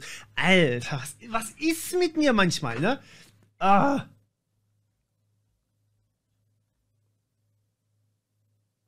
Egal, wir haben hier oben sowieso schon das Passwort. Ich muss das gar nicht dumpen. Das ist auch so, okay. Insert into WP Users Values Admin. admin@travel.htb. So, wunderschön. Okay, das ist genau das, was ich haben möchte. Admin, das ist das Administrator-Passwort von WordPress, oder? Bringt mir das was, ist die bessere Frage. Wahrscheinlich wird es mir nichts bringen. Aber wir cracken es wahrscheinlich trotzdem. Also, lasst uns mal hier PowerShell öffnen. Das mache ich mal ganz kurz für euch auf dem zweiten Bildschirm, aber es wird trotzdem hier angezeigt. Schlechte Idee. Sekunde. So, eigentlich müsste doch hier sogar noch in meiner PowerShell das Ganze gespeichert sein. Ich habe seither mit PowerShell quasi gar nichts mehr gemacht. Okay, /hashcat.exe, genau. So, das wäre hier der Modus 400 für WordPress, soweit ich mich richtig erinnere, das habe ich schon ein paar Mal gemacht. Und dann haben wir die Hashes. Die Hashes müssen wir noch erstellen. Warte mal, hier travel.hash oder sowas. Travel.hash. Ja, ist ja gut. So. Ach nein, das geht ja nicht. Das ist ja gemein. Muss ich das jetzt abschreiben? Bei mir geht die Zwischenablage leider nicht mit dem Dings hier. Deswegen, falls ihr da irgendwelche coolen Tricks oder sowas habt, dann sagt ihr mir gerne Bescheid. Hier sollte das allerdings funktionieren. Ja, hier hat es funktioniert. Dann schreiben wir uns das mal ganz kurz in eine Datei. Wie war das? Mount.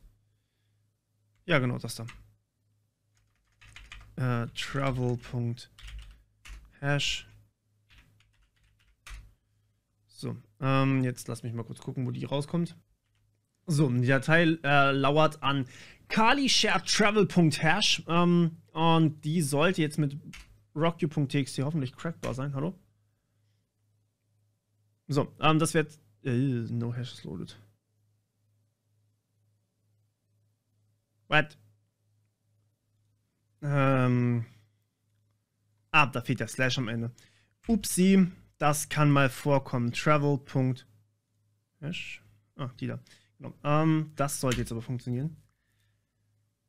Ja, jetzt funktioniert es. Wunderbar. So. Ja, jetzt bin ich gespannt, was meine Grafikkarte da rausbrütet. Und ich, ja. Bin schon durch. Bin ich das? Was? Sind wir schon durch, oder? Moment, was ist geschehen? Wo sind wir? Wir haben nichts gefunden. Warum haben wir denn nichts gefunden? Ich könnte schwören, dass Hashcat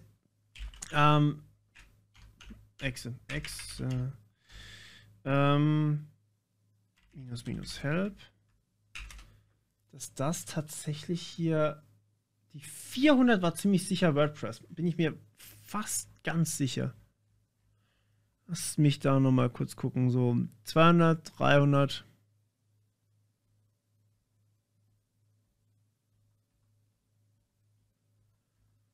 Ich liebe diese Hilfe. Sie ist so unübersichtlich und schlecht sortiert. Ist einfach wundervoll. Hier, 400 PH Pass. Generic KDF. Und ich meine, das benutzt das doch.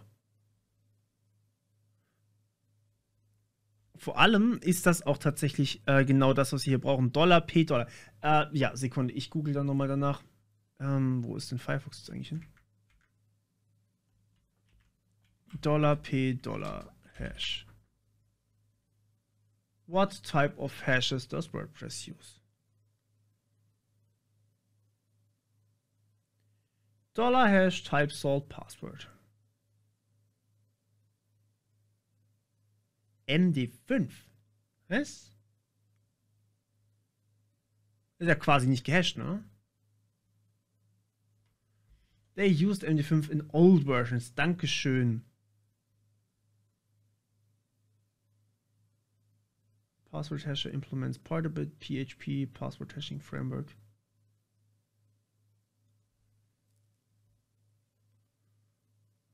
Ja, wisst ihr was? WordPress Hashcat. So.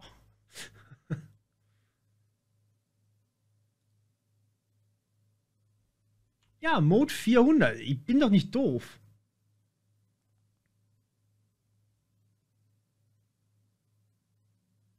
Mode 400. Warum finden wir denn da nichts?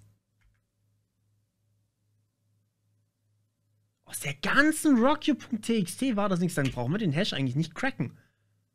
Was zur Hölle ist passiert? Was war das viel zu schnell? Ne, wir haben nichts. Scheiße. Okay, okay, das heißt, wir haben definitiv keinen Alter, die haben sogar auf ihre Passwortsicherheit geachtet. Okay, dann haben wir hier offensichtlich nichts. Hier noch irgendwas? Aber wisst ihr was? Cut qp-users .sql. Hä? Ich sehe sie doch. qp-users. Ich sag dazu jetzt nichts mehr. Kann man da irgendwie... Ich weiß doch, dass hier noch mehr Leute... Da muss noch irgendwas anderes geben in dieser Datenbank. Irgendwas muss es da noch geben.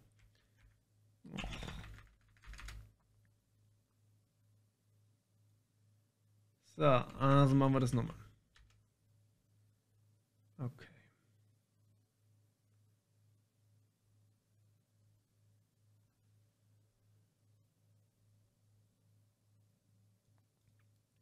Okay, also hier ist tatsächlich kein anderer User mehr drin.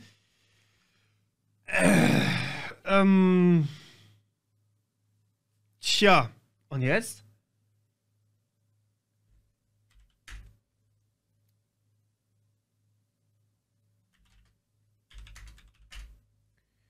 Haben wir noch irgendwas anderes? Irgendwas, gebt mir irgendwas. Komm schon, ich bin auf dem Server drauf, aber ich komme nicht aus dem scheiß Container raus. 2019, 2019. Das ist die alte Variante davon. Das ist das alte Style-Sheet sozusagen. Vielleicht irgendwo ein Backup davon? Wenn wir irgendwo ein Backup haben, vielleicht ist da noch irgendwas drin. Irgendetwas. Uff, muss ich jetzt wirklich die ganze Kacke durchgucken.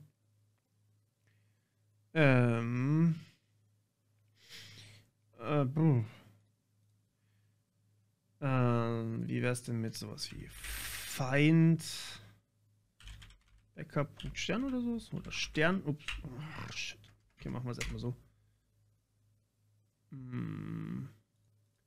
Ja, klar, natürlich. Ich muss das richtige Verzeichnis angeben. Feind slash Sternchen, Backup, Sternchen oder sowas. Oh, wow. Hä?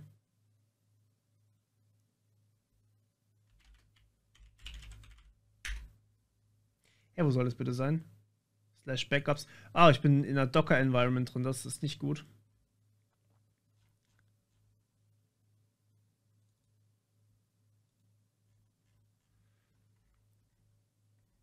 Okay, das war zu viel.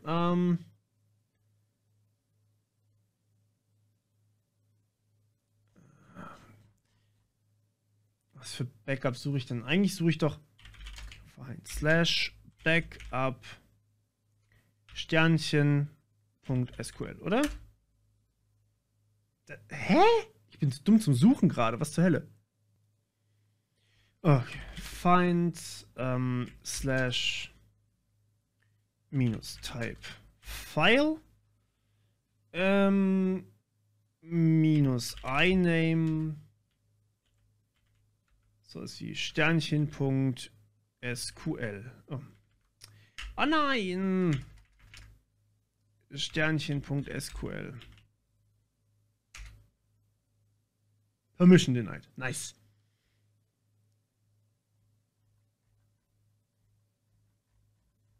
So, Glück kriege ich hier nicht überall Permission-Fehler. Probleme.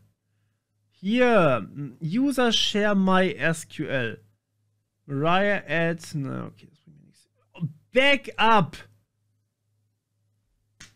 Okay, also in CD op WordPress Backup. Oh Mann, sind die Dinger gut geschützt. CD slash, ach komm schon, opt WordPress. Backup. Okay. So, jetzt, wie kann ich das Ding auslesen? Geht das mit MySQL-Dump? Nee, geht's nicht, oder? Backup. Shit. Kann ich die Dinger... Das sind doch einfach nur Textdateien, die SQL ausführen, oder? Backup -13 -04 -2020. Der sollte mal wieder ein Backup hier machen. Das ist schon eine Weile her. Das ist schon mal gar nicht so schlecht. So, also das da oben ist Init-Table-Struktur, Drop Table if exists, WP Users. Hier, Insert into WP Users, 1 Admin, den hatten wir schon, der funktioniert nicht. Oh mein Gott, der zweite Hash. Der zweite Hash, meine Freunde, ist es. Den müssen wir jetzt knacken. Wenn wir den nicht knacken können, dann raste ich, glaube ich, aus, ey.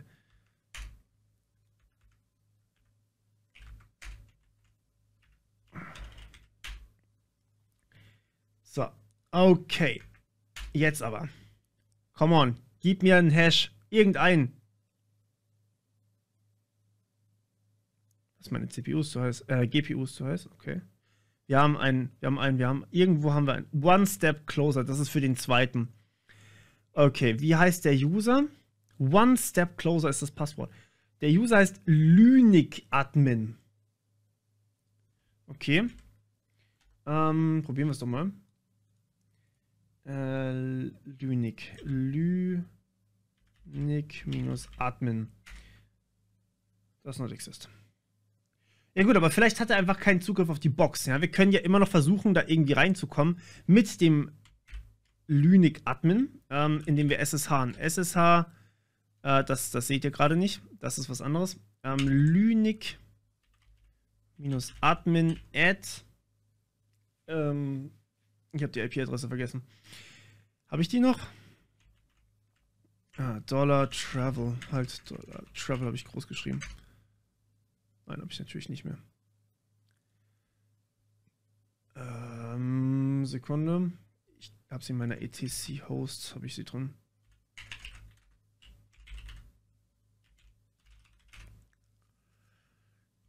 Die da. Die 10.129.2. So. Yes. Password. So. Jetzt one step closer. Thank you. Oh. Alter, war das eine Geburt. Holy shit. Meine Güte, du. Okay. Damit haben wir die erste Flagge. Die erste Flagge. Wir sind immer noch nicht Admin, okay? Nach über 2,5 Stunden. Ich habe ein gutes Teilchen dann auf jeden Fall schon rausgeschnitten. Bei mir sind es über 3 Stunden schon, wo ich jetzt hier dran bin. Alter Falter. Ich bin total verballert, sorry. Das war schon... Okay, extrem... Was? Ist das euer Ernst jetzt? Bitte nicht. Oh, ja, ich habe einfach schlecht gecopy-pastet. Ups. Stimmt. Ich kann ja nicht rauskopieren. Oh Mann. Oh Mann, das mit dem Copy-Paste muss ich echt fixen. Das mit dem Copy-Paste ist eine Pain. Mount. Mount? Ach so, haha, scheiße. Vim. Mount. Das da. Genau. Travel.flag. So. Die da will ich jetzt aber abgeben. Scheiße, Mann. Ach Gott. So. Jetzt aber, come on. Flag accepted. Thank you. Oh mein Gott, ey. Gut. Das bedeutet, wir haben hier noch einen System-Own, den wir noch machen müssen. Und ja, das machen wir mit dem System-Own. Wie kommen wir da rein? Jetzt lass mich erstmal wieder zurück auf das Ding gehen. Brauchen wir nachher noch. Das ist was anderes, brauchen wir eigentlich nicht. So, was haben wir denn hier? Also wir haben die Flag. Okay, schön. Und jetzt müssen wir Also wir sind jetzt nicht mehr im Container drin, sondern wir sind aus dem Container ausgebrochen und sind quasi jetzt über einen anderen SSH-Zugang, sind wir jetzt sozusagen in dem normalen Betriebssystem, wo die ganzen Container gehostet sind. Jetzt, ja,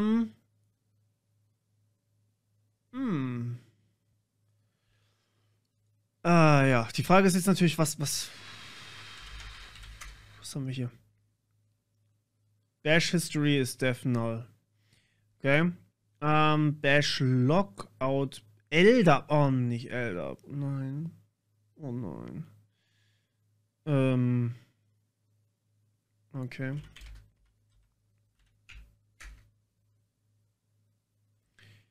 CN Linux Admin, DC Travel, DC HTB. Also das sind quasi das ist die höchste Instanz, die Instanz drunter ist Travel, die Instanz darunter ist Linux Admin und das ist quasi der User. So funktioniert LDAP im Endeffekt, das ist so hierarchisch aufgebaut. Das heißt, dieser Linux Admin ist auf jeden Fall in dem Ding drin. Ne? Was haben wir sonst noch? Haben wir irgendwas anderes? Cut. Bash. Logout oder sowas.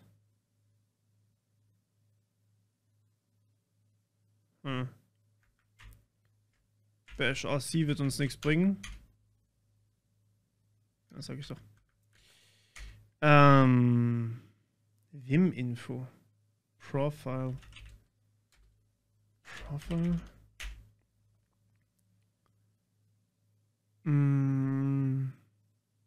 Bringt uns auch nichts. Vim-Info. Ach du Scheiße, ist das riesig. Oh. Executed by the command interpreter for login shells.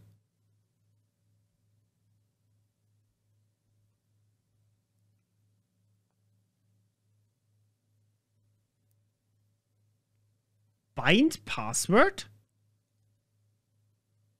The road less traveled. Für LDAP? Ist es genau das für LDAP, was wir... Moment, was? Das wird das Passwort für LDAP sein. Okay, das heißt LDAP. Ja, gut. Also, the road less traveled. Müssen wir uns merken. Kopiere ich mir mal hier rein. Dann haben wir die... Ja, lass uns noch mal ganz kurz die LDAP angucken. Die LDAP RC. Das war Linux Admin Travel HTB. Wo ist LDAP gehostet? Ja.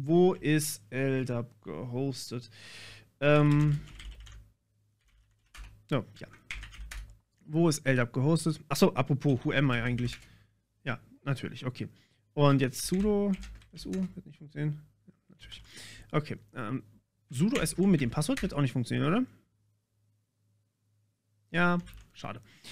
Das ist schon das Richtige. Ja, das ist das Richtige. Okay, der hat ein anderes sudo- oder root-Passwort hier. Deswegen funktioniert das nicht. Okay. Genau, was wollte ich machen? Genau, meine Hosts angucken.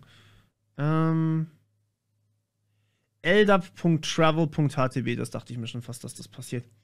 Dann müssen wir uns über ldap dort einloggen. Bitte sei installiert. ldap. Oh, ldap. Add? Oh, ldap. Oh, gut, ich kann keine Adminrechte mir geben. Delete, modify, mod, rdn. Password search. Who am I? ldap, who am I?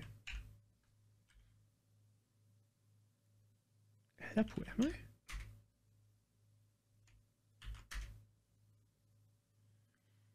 Invalid credentials. User not found, no secret in database. Das ist schlecht.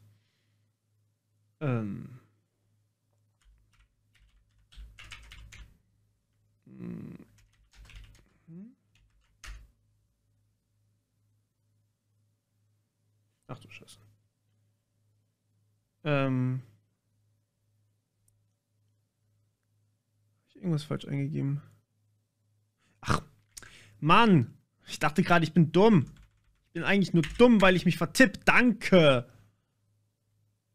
Okay, also, ach du Scheiße, Leute!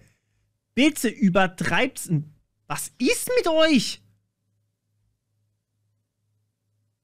User-Passwort vom Linux Admin ist hier. So. Travel.htb. Travel.htb. Admin. Servers, dann kommt der Linux, der Admin. Okay, Admin ist ein User? Er hat kein Passwort. Er hat kein Passwort. Der User hat kein Passwort. Okay.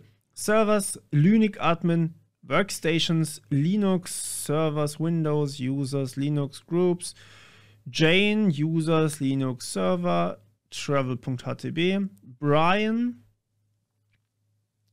Users, Frank ist ein User, Jerry ist ein User. Wir wollen Admin. Wir haben schon User.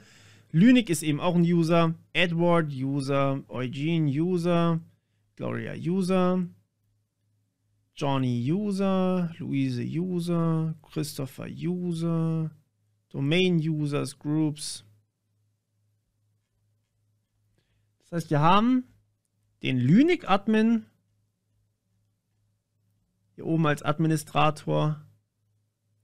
Hier CN Linux Admin, LDAP Administrator und wir haben den normalen Admin. Natürlich die Frage, warum heißt der Admin? Doch, LDAP Administrator. Okay, das heißt, wir haben Admin und wir haben Linux Admin. Jetzt natürlich die Frage, was machen wir damit? Okay. Das heißt, wir sind schon als ein Admin-User eingeloggt und wir haben einen Haufen andere User, die hier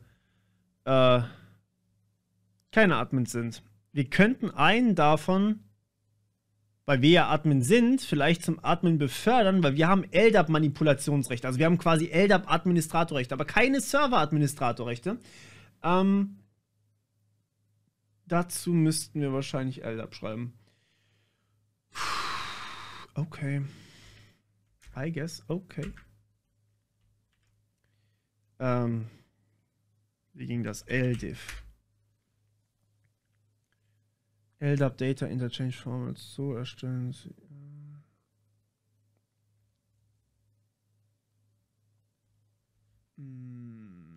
Ach du Scheiße.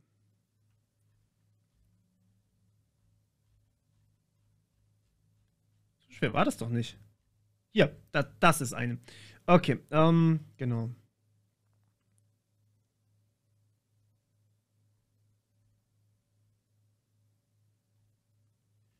Okay, also lasst mich mal kurz gucken, ob wir das hinkriegen.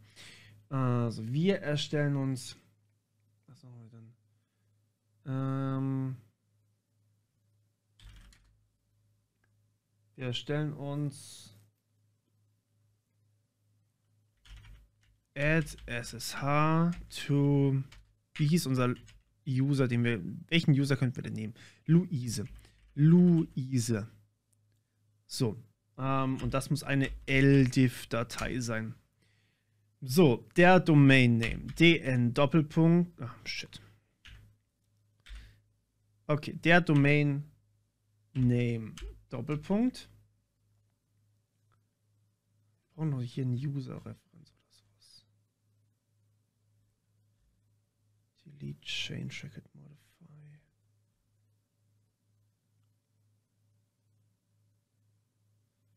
Verdammt, jetzt ist das vor allem weg, was ich von Luise brauche. Mist! Wir machen das nochmal kurz auf. Und SSHen uns nochmal Linux. Die gibt es hier noch nicht.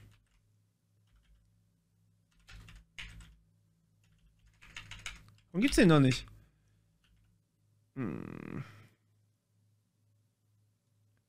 Ich weiß halt sein Passwort gerade nicht mehr auswendig, ne?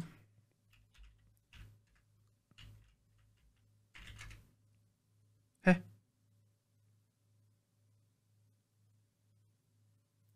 Can't rename. Ja, ist ja okay. Beherrschen wir uns mal. So. Doch sein Passwort war One Step Closer. Ah, Mann! Jetzt aber. One Step Closer. Danke. So. One Step Closer. Wie ging das? So. Nein. Egal. So, und jetzt will ich hier. Geht auch nicht. Mann. Add SSH to Luise. So, und hier kriege ich Luises Informationen. Hier genau. So, DN Doppelpunkt, das ist genau das. UID gleich Luise, OU gleich Users. OU gleich Linux. OU gleich Servers, DC gleich Travel, DC gleich HTTP. Okay, dann kopieren wir uns diese Zeile einfach mal komplett hier rüber. So, nächste Zeile ist Change Type Modify. So, ich kann mir das auch kopieren. Nur das Add ist ein bisschen was anderes. Ich will was anderes machen.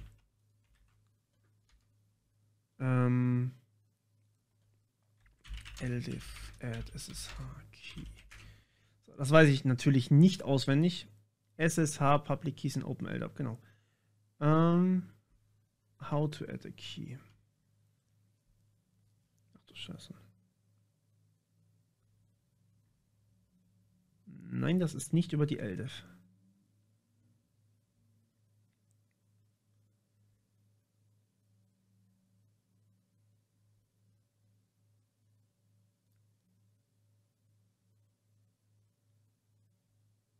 Ist das jetzt ein Write-Up? Weh, das ist ein Write-Up.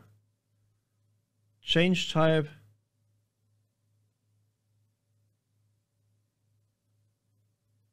Add Attribute Class.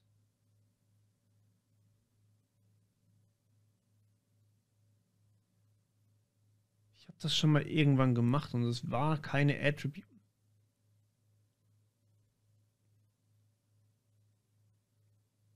Das ist es. Object Class. Genau. Okay, also add Doppelpunkt Object Class. Object Classes. Wenn ich nur eine habe, müsste es eigentlich eine Class sein. LDAP Public Key. Den Rest brauche ich ja nicht. LDAP Public Key. So, LDAP Public Key, Object Class, genau. So, dann ein Strich und dann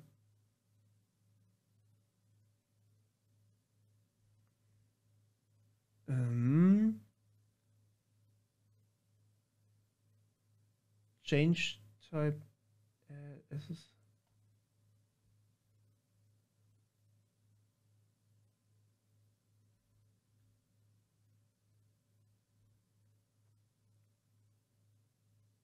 Das stimmt hier nicht ganz. Das ist ja nicht das, was ich brauche.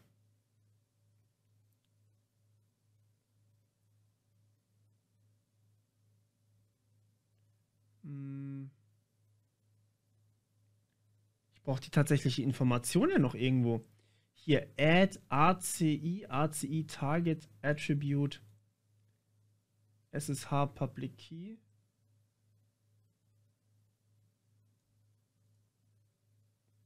Das könnte funktionieren. Add Doppelpunkt ACI. Wisst ihr was, das kopiere ich mir aus. So, ACI.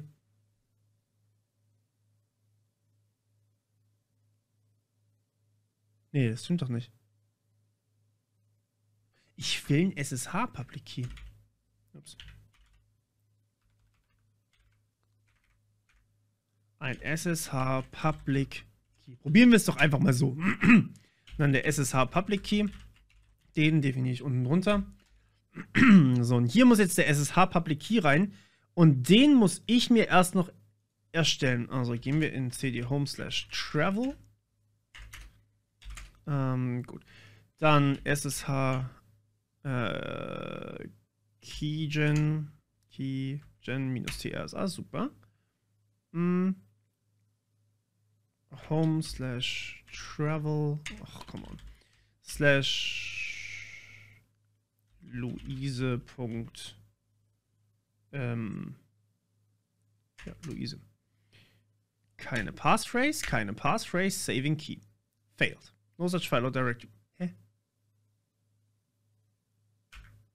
Oh Mann. Ich bin dumm. Ich bin dumm. Ich bin sehr, sehr dumm. Home/travel.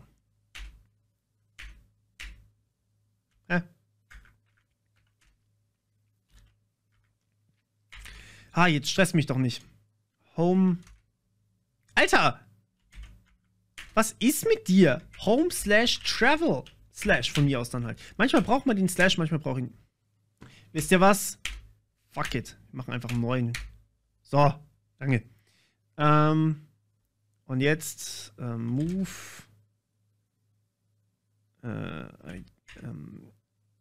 home/.ssh/ids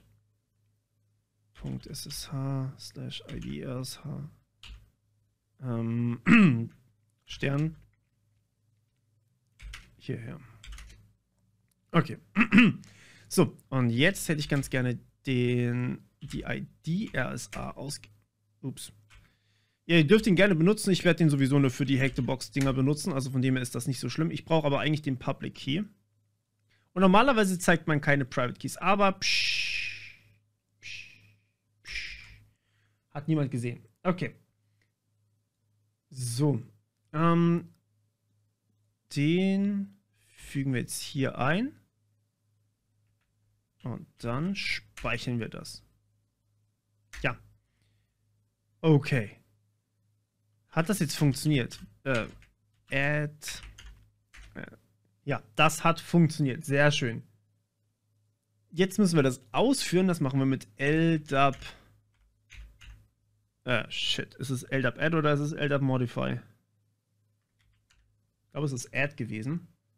Und zwar minus Domain. Oh Gott, ich kann das nicht ohne Hilfe.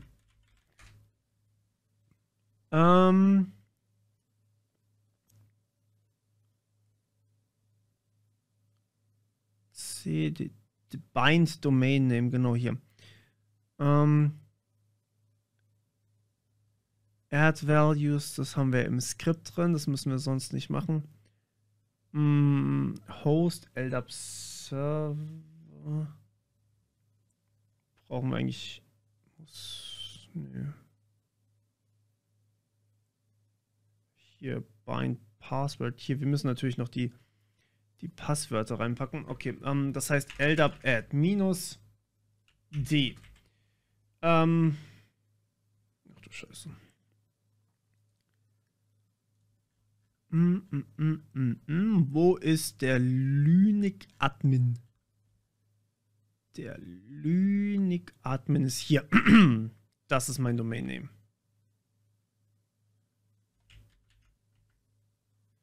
So. CN gleich Linux-Admin, DC gleich Travel, DC gleich HackTheBox. Genau. Das ist mein Username. Oh shit, das Passwort. Ah, hier. The road less traveled. Das war das. The road less traveled. Und jetzt müssen wir die Datei, die LDIF-Datei. Hier genau, read operations from file. Okay, also minus F. Add, genau das. Modifying Entry. UID Luise, bla bla bla. Okay, jetzt gucken wir uns das Ganze nochmal ganz kurz an. Weil eigentlich habe ich das drüben gemacht. Hallo? Hallo? Hallo?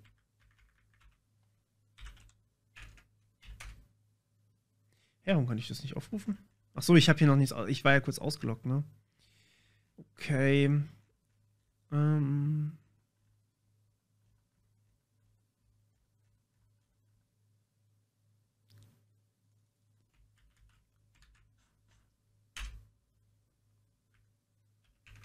Es war einfach nur zum schnell wieder runterscrollen, nicht wundern. Ich habe das schon mit Absicht gemacht. So. Genau. SSH Public Key bei Luise ist jetzt da. Sehr schön. Okay. Das bedeutet, wir können jetzt als Johnny uns verbinden. Und zwar mit diesem ID-RSA-Schlüssel. Sekunde. Nicht Johnny, sorry. Ich habe gerade noch Johnny hier gelesen. Es war natürlich Luise gemeint. Und zwar mit SSH. Hallo? SSH-I home/travel/IDRSA, genau.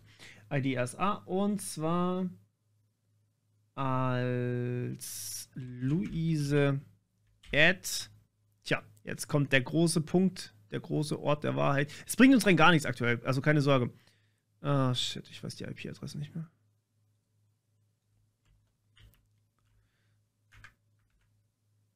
Haben wir nicht, ne? Ja, natürlich.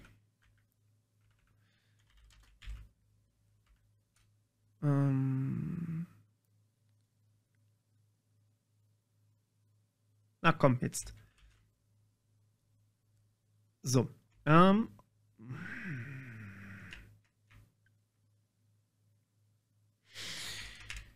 Okay, ich tipp's von Hand ab. Es ist langsam nervig. 10, 129, 2, 42. 10, 129, 2, 42. So, wir konnten uns als Luise einloggen. Jetzt haben wir natürlich als Luise nur die User-Rechte und können rein gar nichts tun. Jetzt geben wir aber als Admin, als Lynik-Admin ihr einfach noch mehr Rechte. Und wie machen wir das?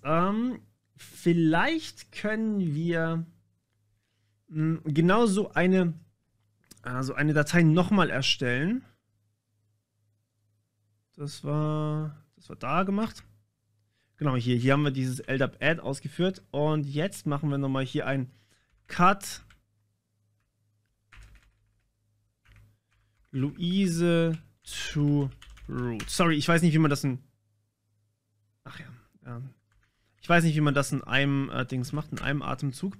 Deswegen brauchen wir hier zwei von diesen LDIF-Dateien. Und wie machen wir das? Wir machen... Sekunde, wir machen das anders.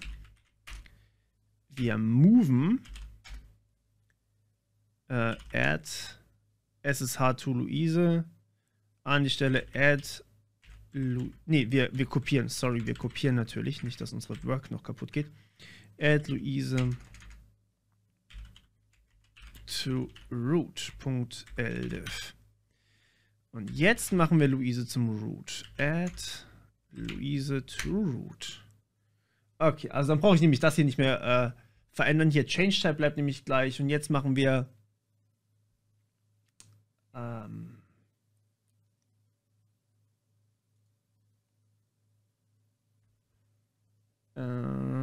tja, was machen wir jetzt? LDAP Modified Group oder sowas.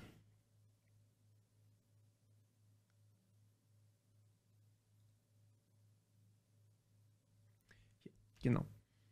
LDAP Modify Password. Oh, man kann da das Passwort direkt eingeben. Das ist natürlich auch praktisch. Es ist mega dumm, in der Config-Datei sein Passwort einfach drin zu haben. Aber hey, LDAP Modify minus... Ah, das ist direkt über LDAP Modify gemacht. Okay, DN, genau, Modify Member UID. Member UID Fred. Ah, das ist doch dann bloß die Member UID.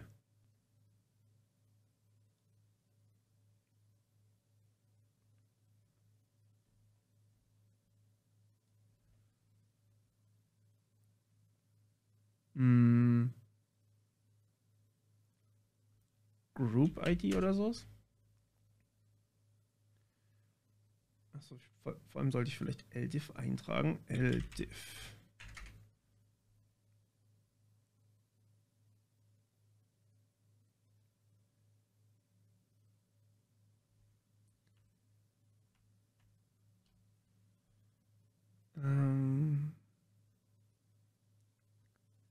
GID-Number ist es. GID-Number. Glaube ich. Also bisher habe ich ganz gut geraten, was LDAP angeht. Ich habe es ja schon ein paar Mal gemacht jetzt. Was wollen wir denn verändern? Wir wollen eigentlich nichts dazu machen. Wir wollen was replacen. Ging doch auch. Und wir wollen replacen die GID-Number. So, jetzt ist die Frage, welche GID-Number machen wir jetzt? GID-Number. Number Doppelpunkt. Ja, welche GID-Number machen wir? Ich glaube, das müssen wir erstmal nachgucken. Kann ich das auslesen?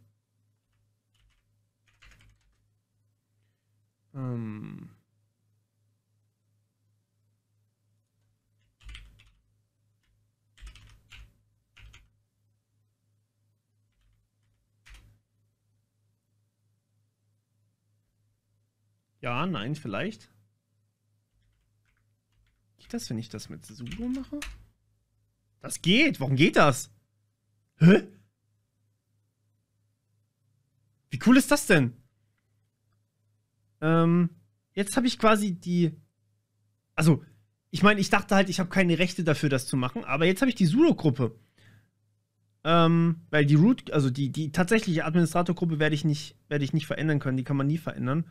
Also, die kann ich jetzt hier so nicht verändern. Das bedeutet... Travel Admin. Gruppe, ist das Nummer 27 dann die Gruppe, ne? Also brauchen wir die Gruppe mit der ID 27? Genau, und das hier unten brauchen wir eigentlich nicht. Das ist weg. Oh, ja. Das weg. Das weg. Das weg. Das sollte eigentlich passen.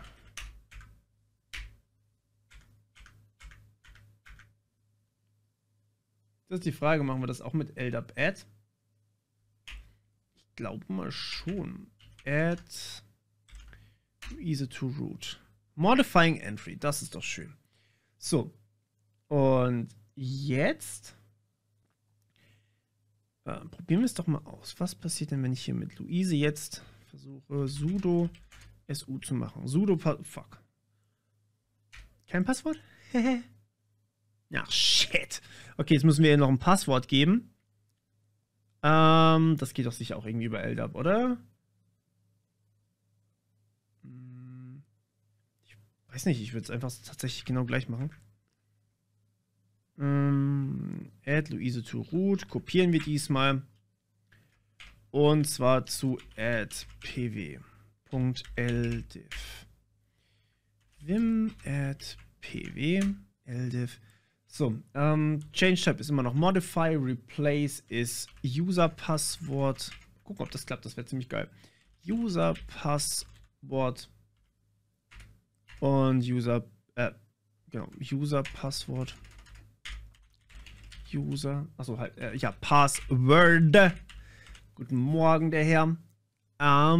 Setzen wir einfach mal auf Morph. Ja, ich weiß.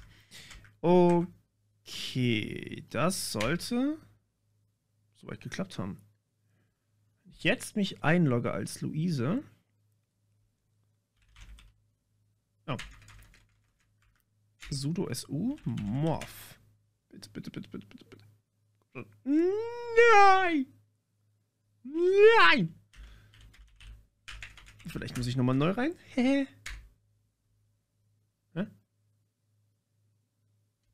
Hä? Permission denied public key? Wait, what? Why?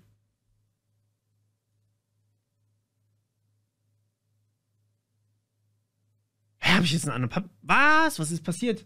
Was ist geschehen?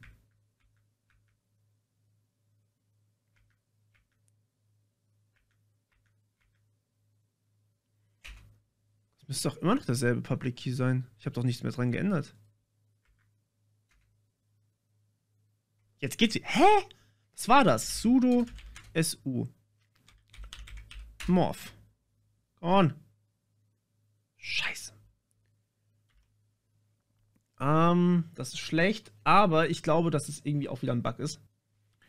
Lass mich noch was anderes probieren. Sudo su Bindestrich, vielleicht das. Morph. Shit.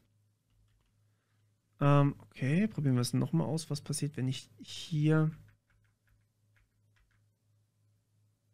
Doch, Luise to root habe ich. Es ist hard to... Ach, oh mein Gott. Ich habe das Passwort nicht geändert.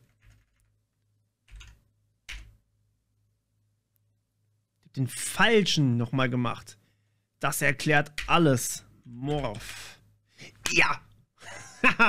Okay, oh Mann. Uff, Leute. Ich bin fertig. Ich bin fertig für heute. Achso, ich sollte vielleicht noch... Wie eine root. Ja, root.txt. Okay, das war eine richtig krasse Geburt. Das muss man einfach mal so sagen, ne? Die große Preisfrage, wo habe ich meine Datei hin, damit ich das auch schreiben kann.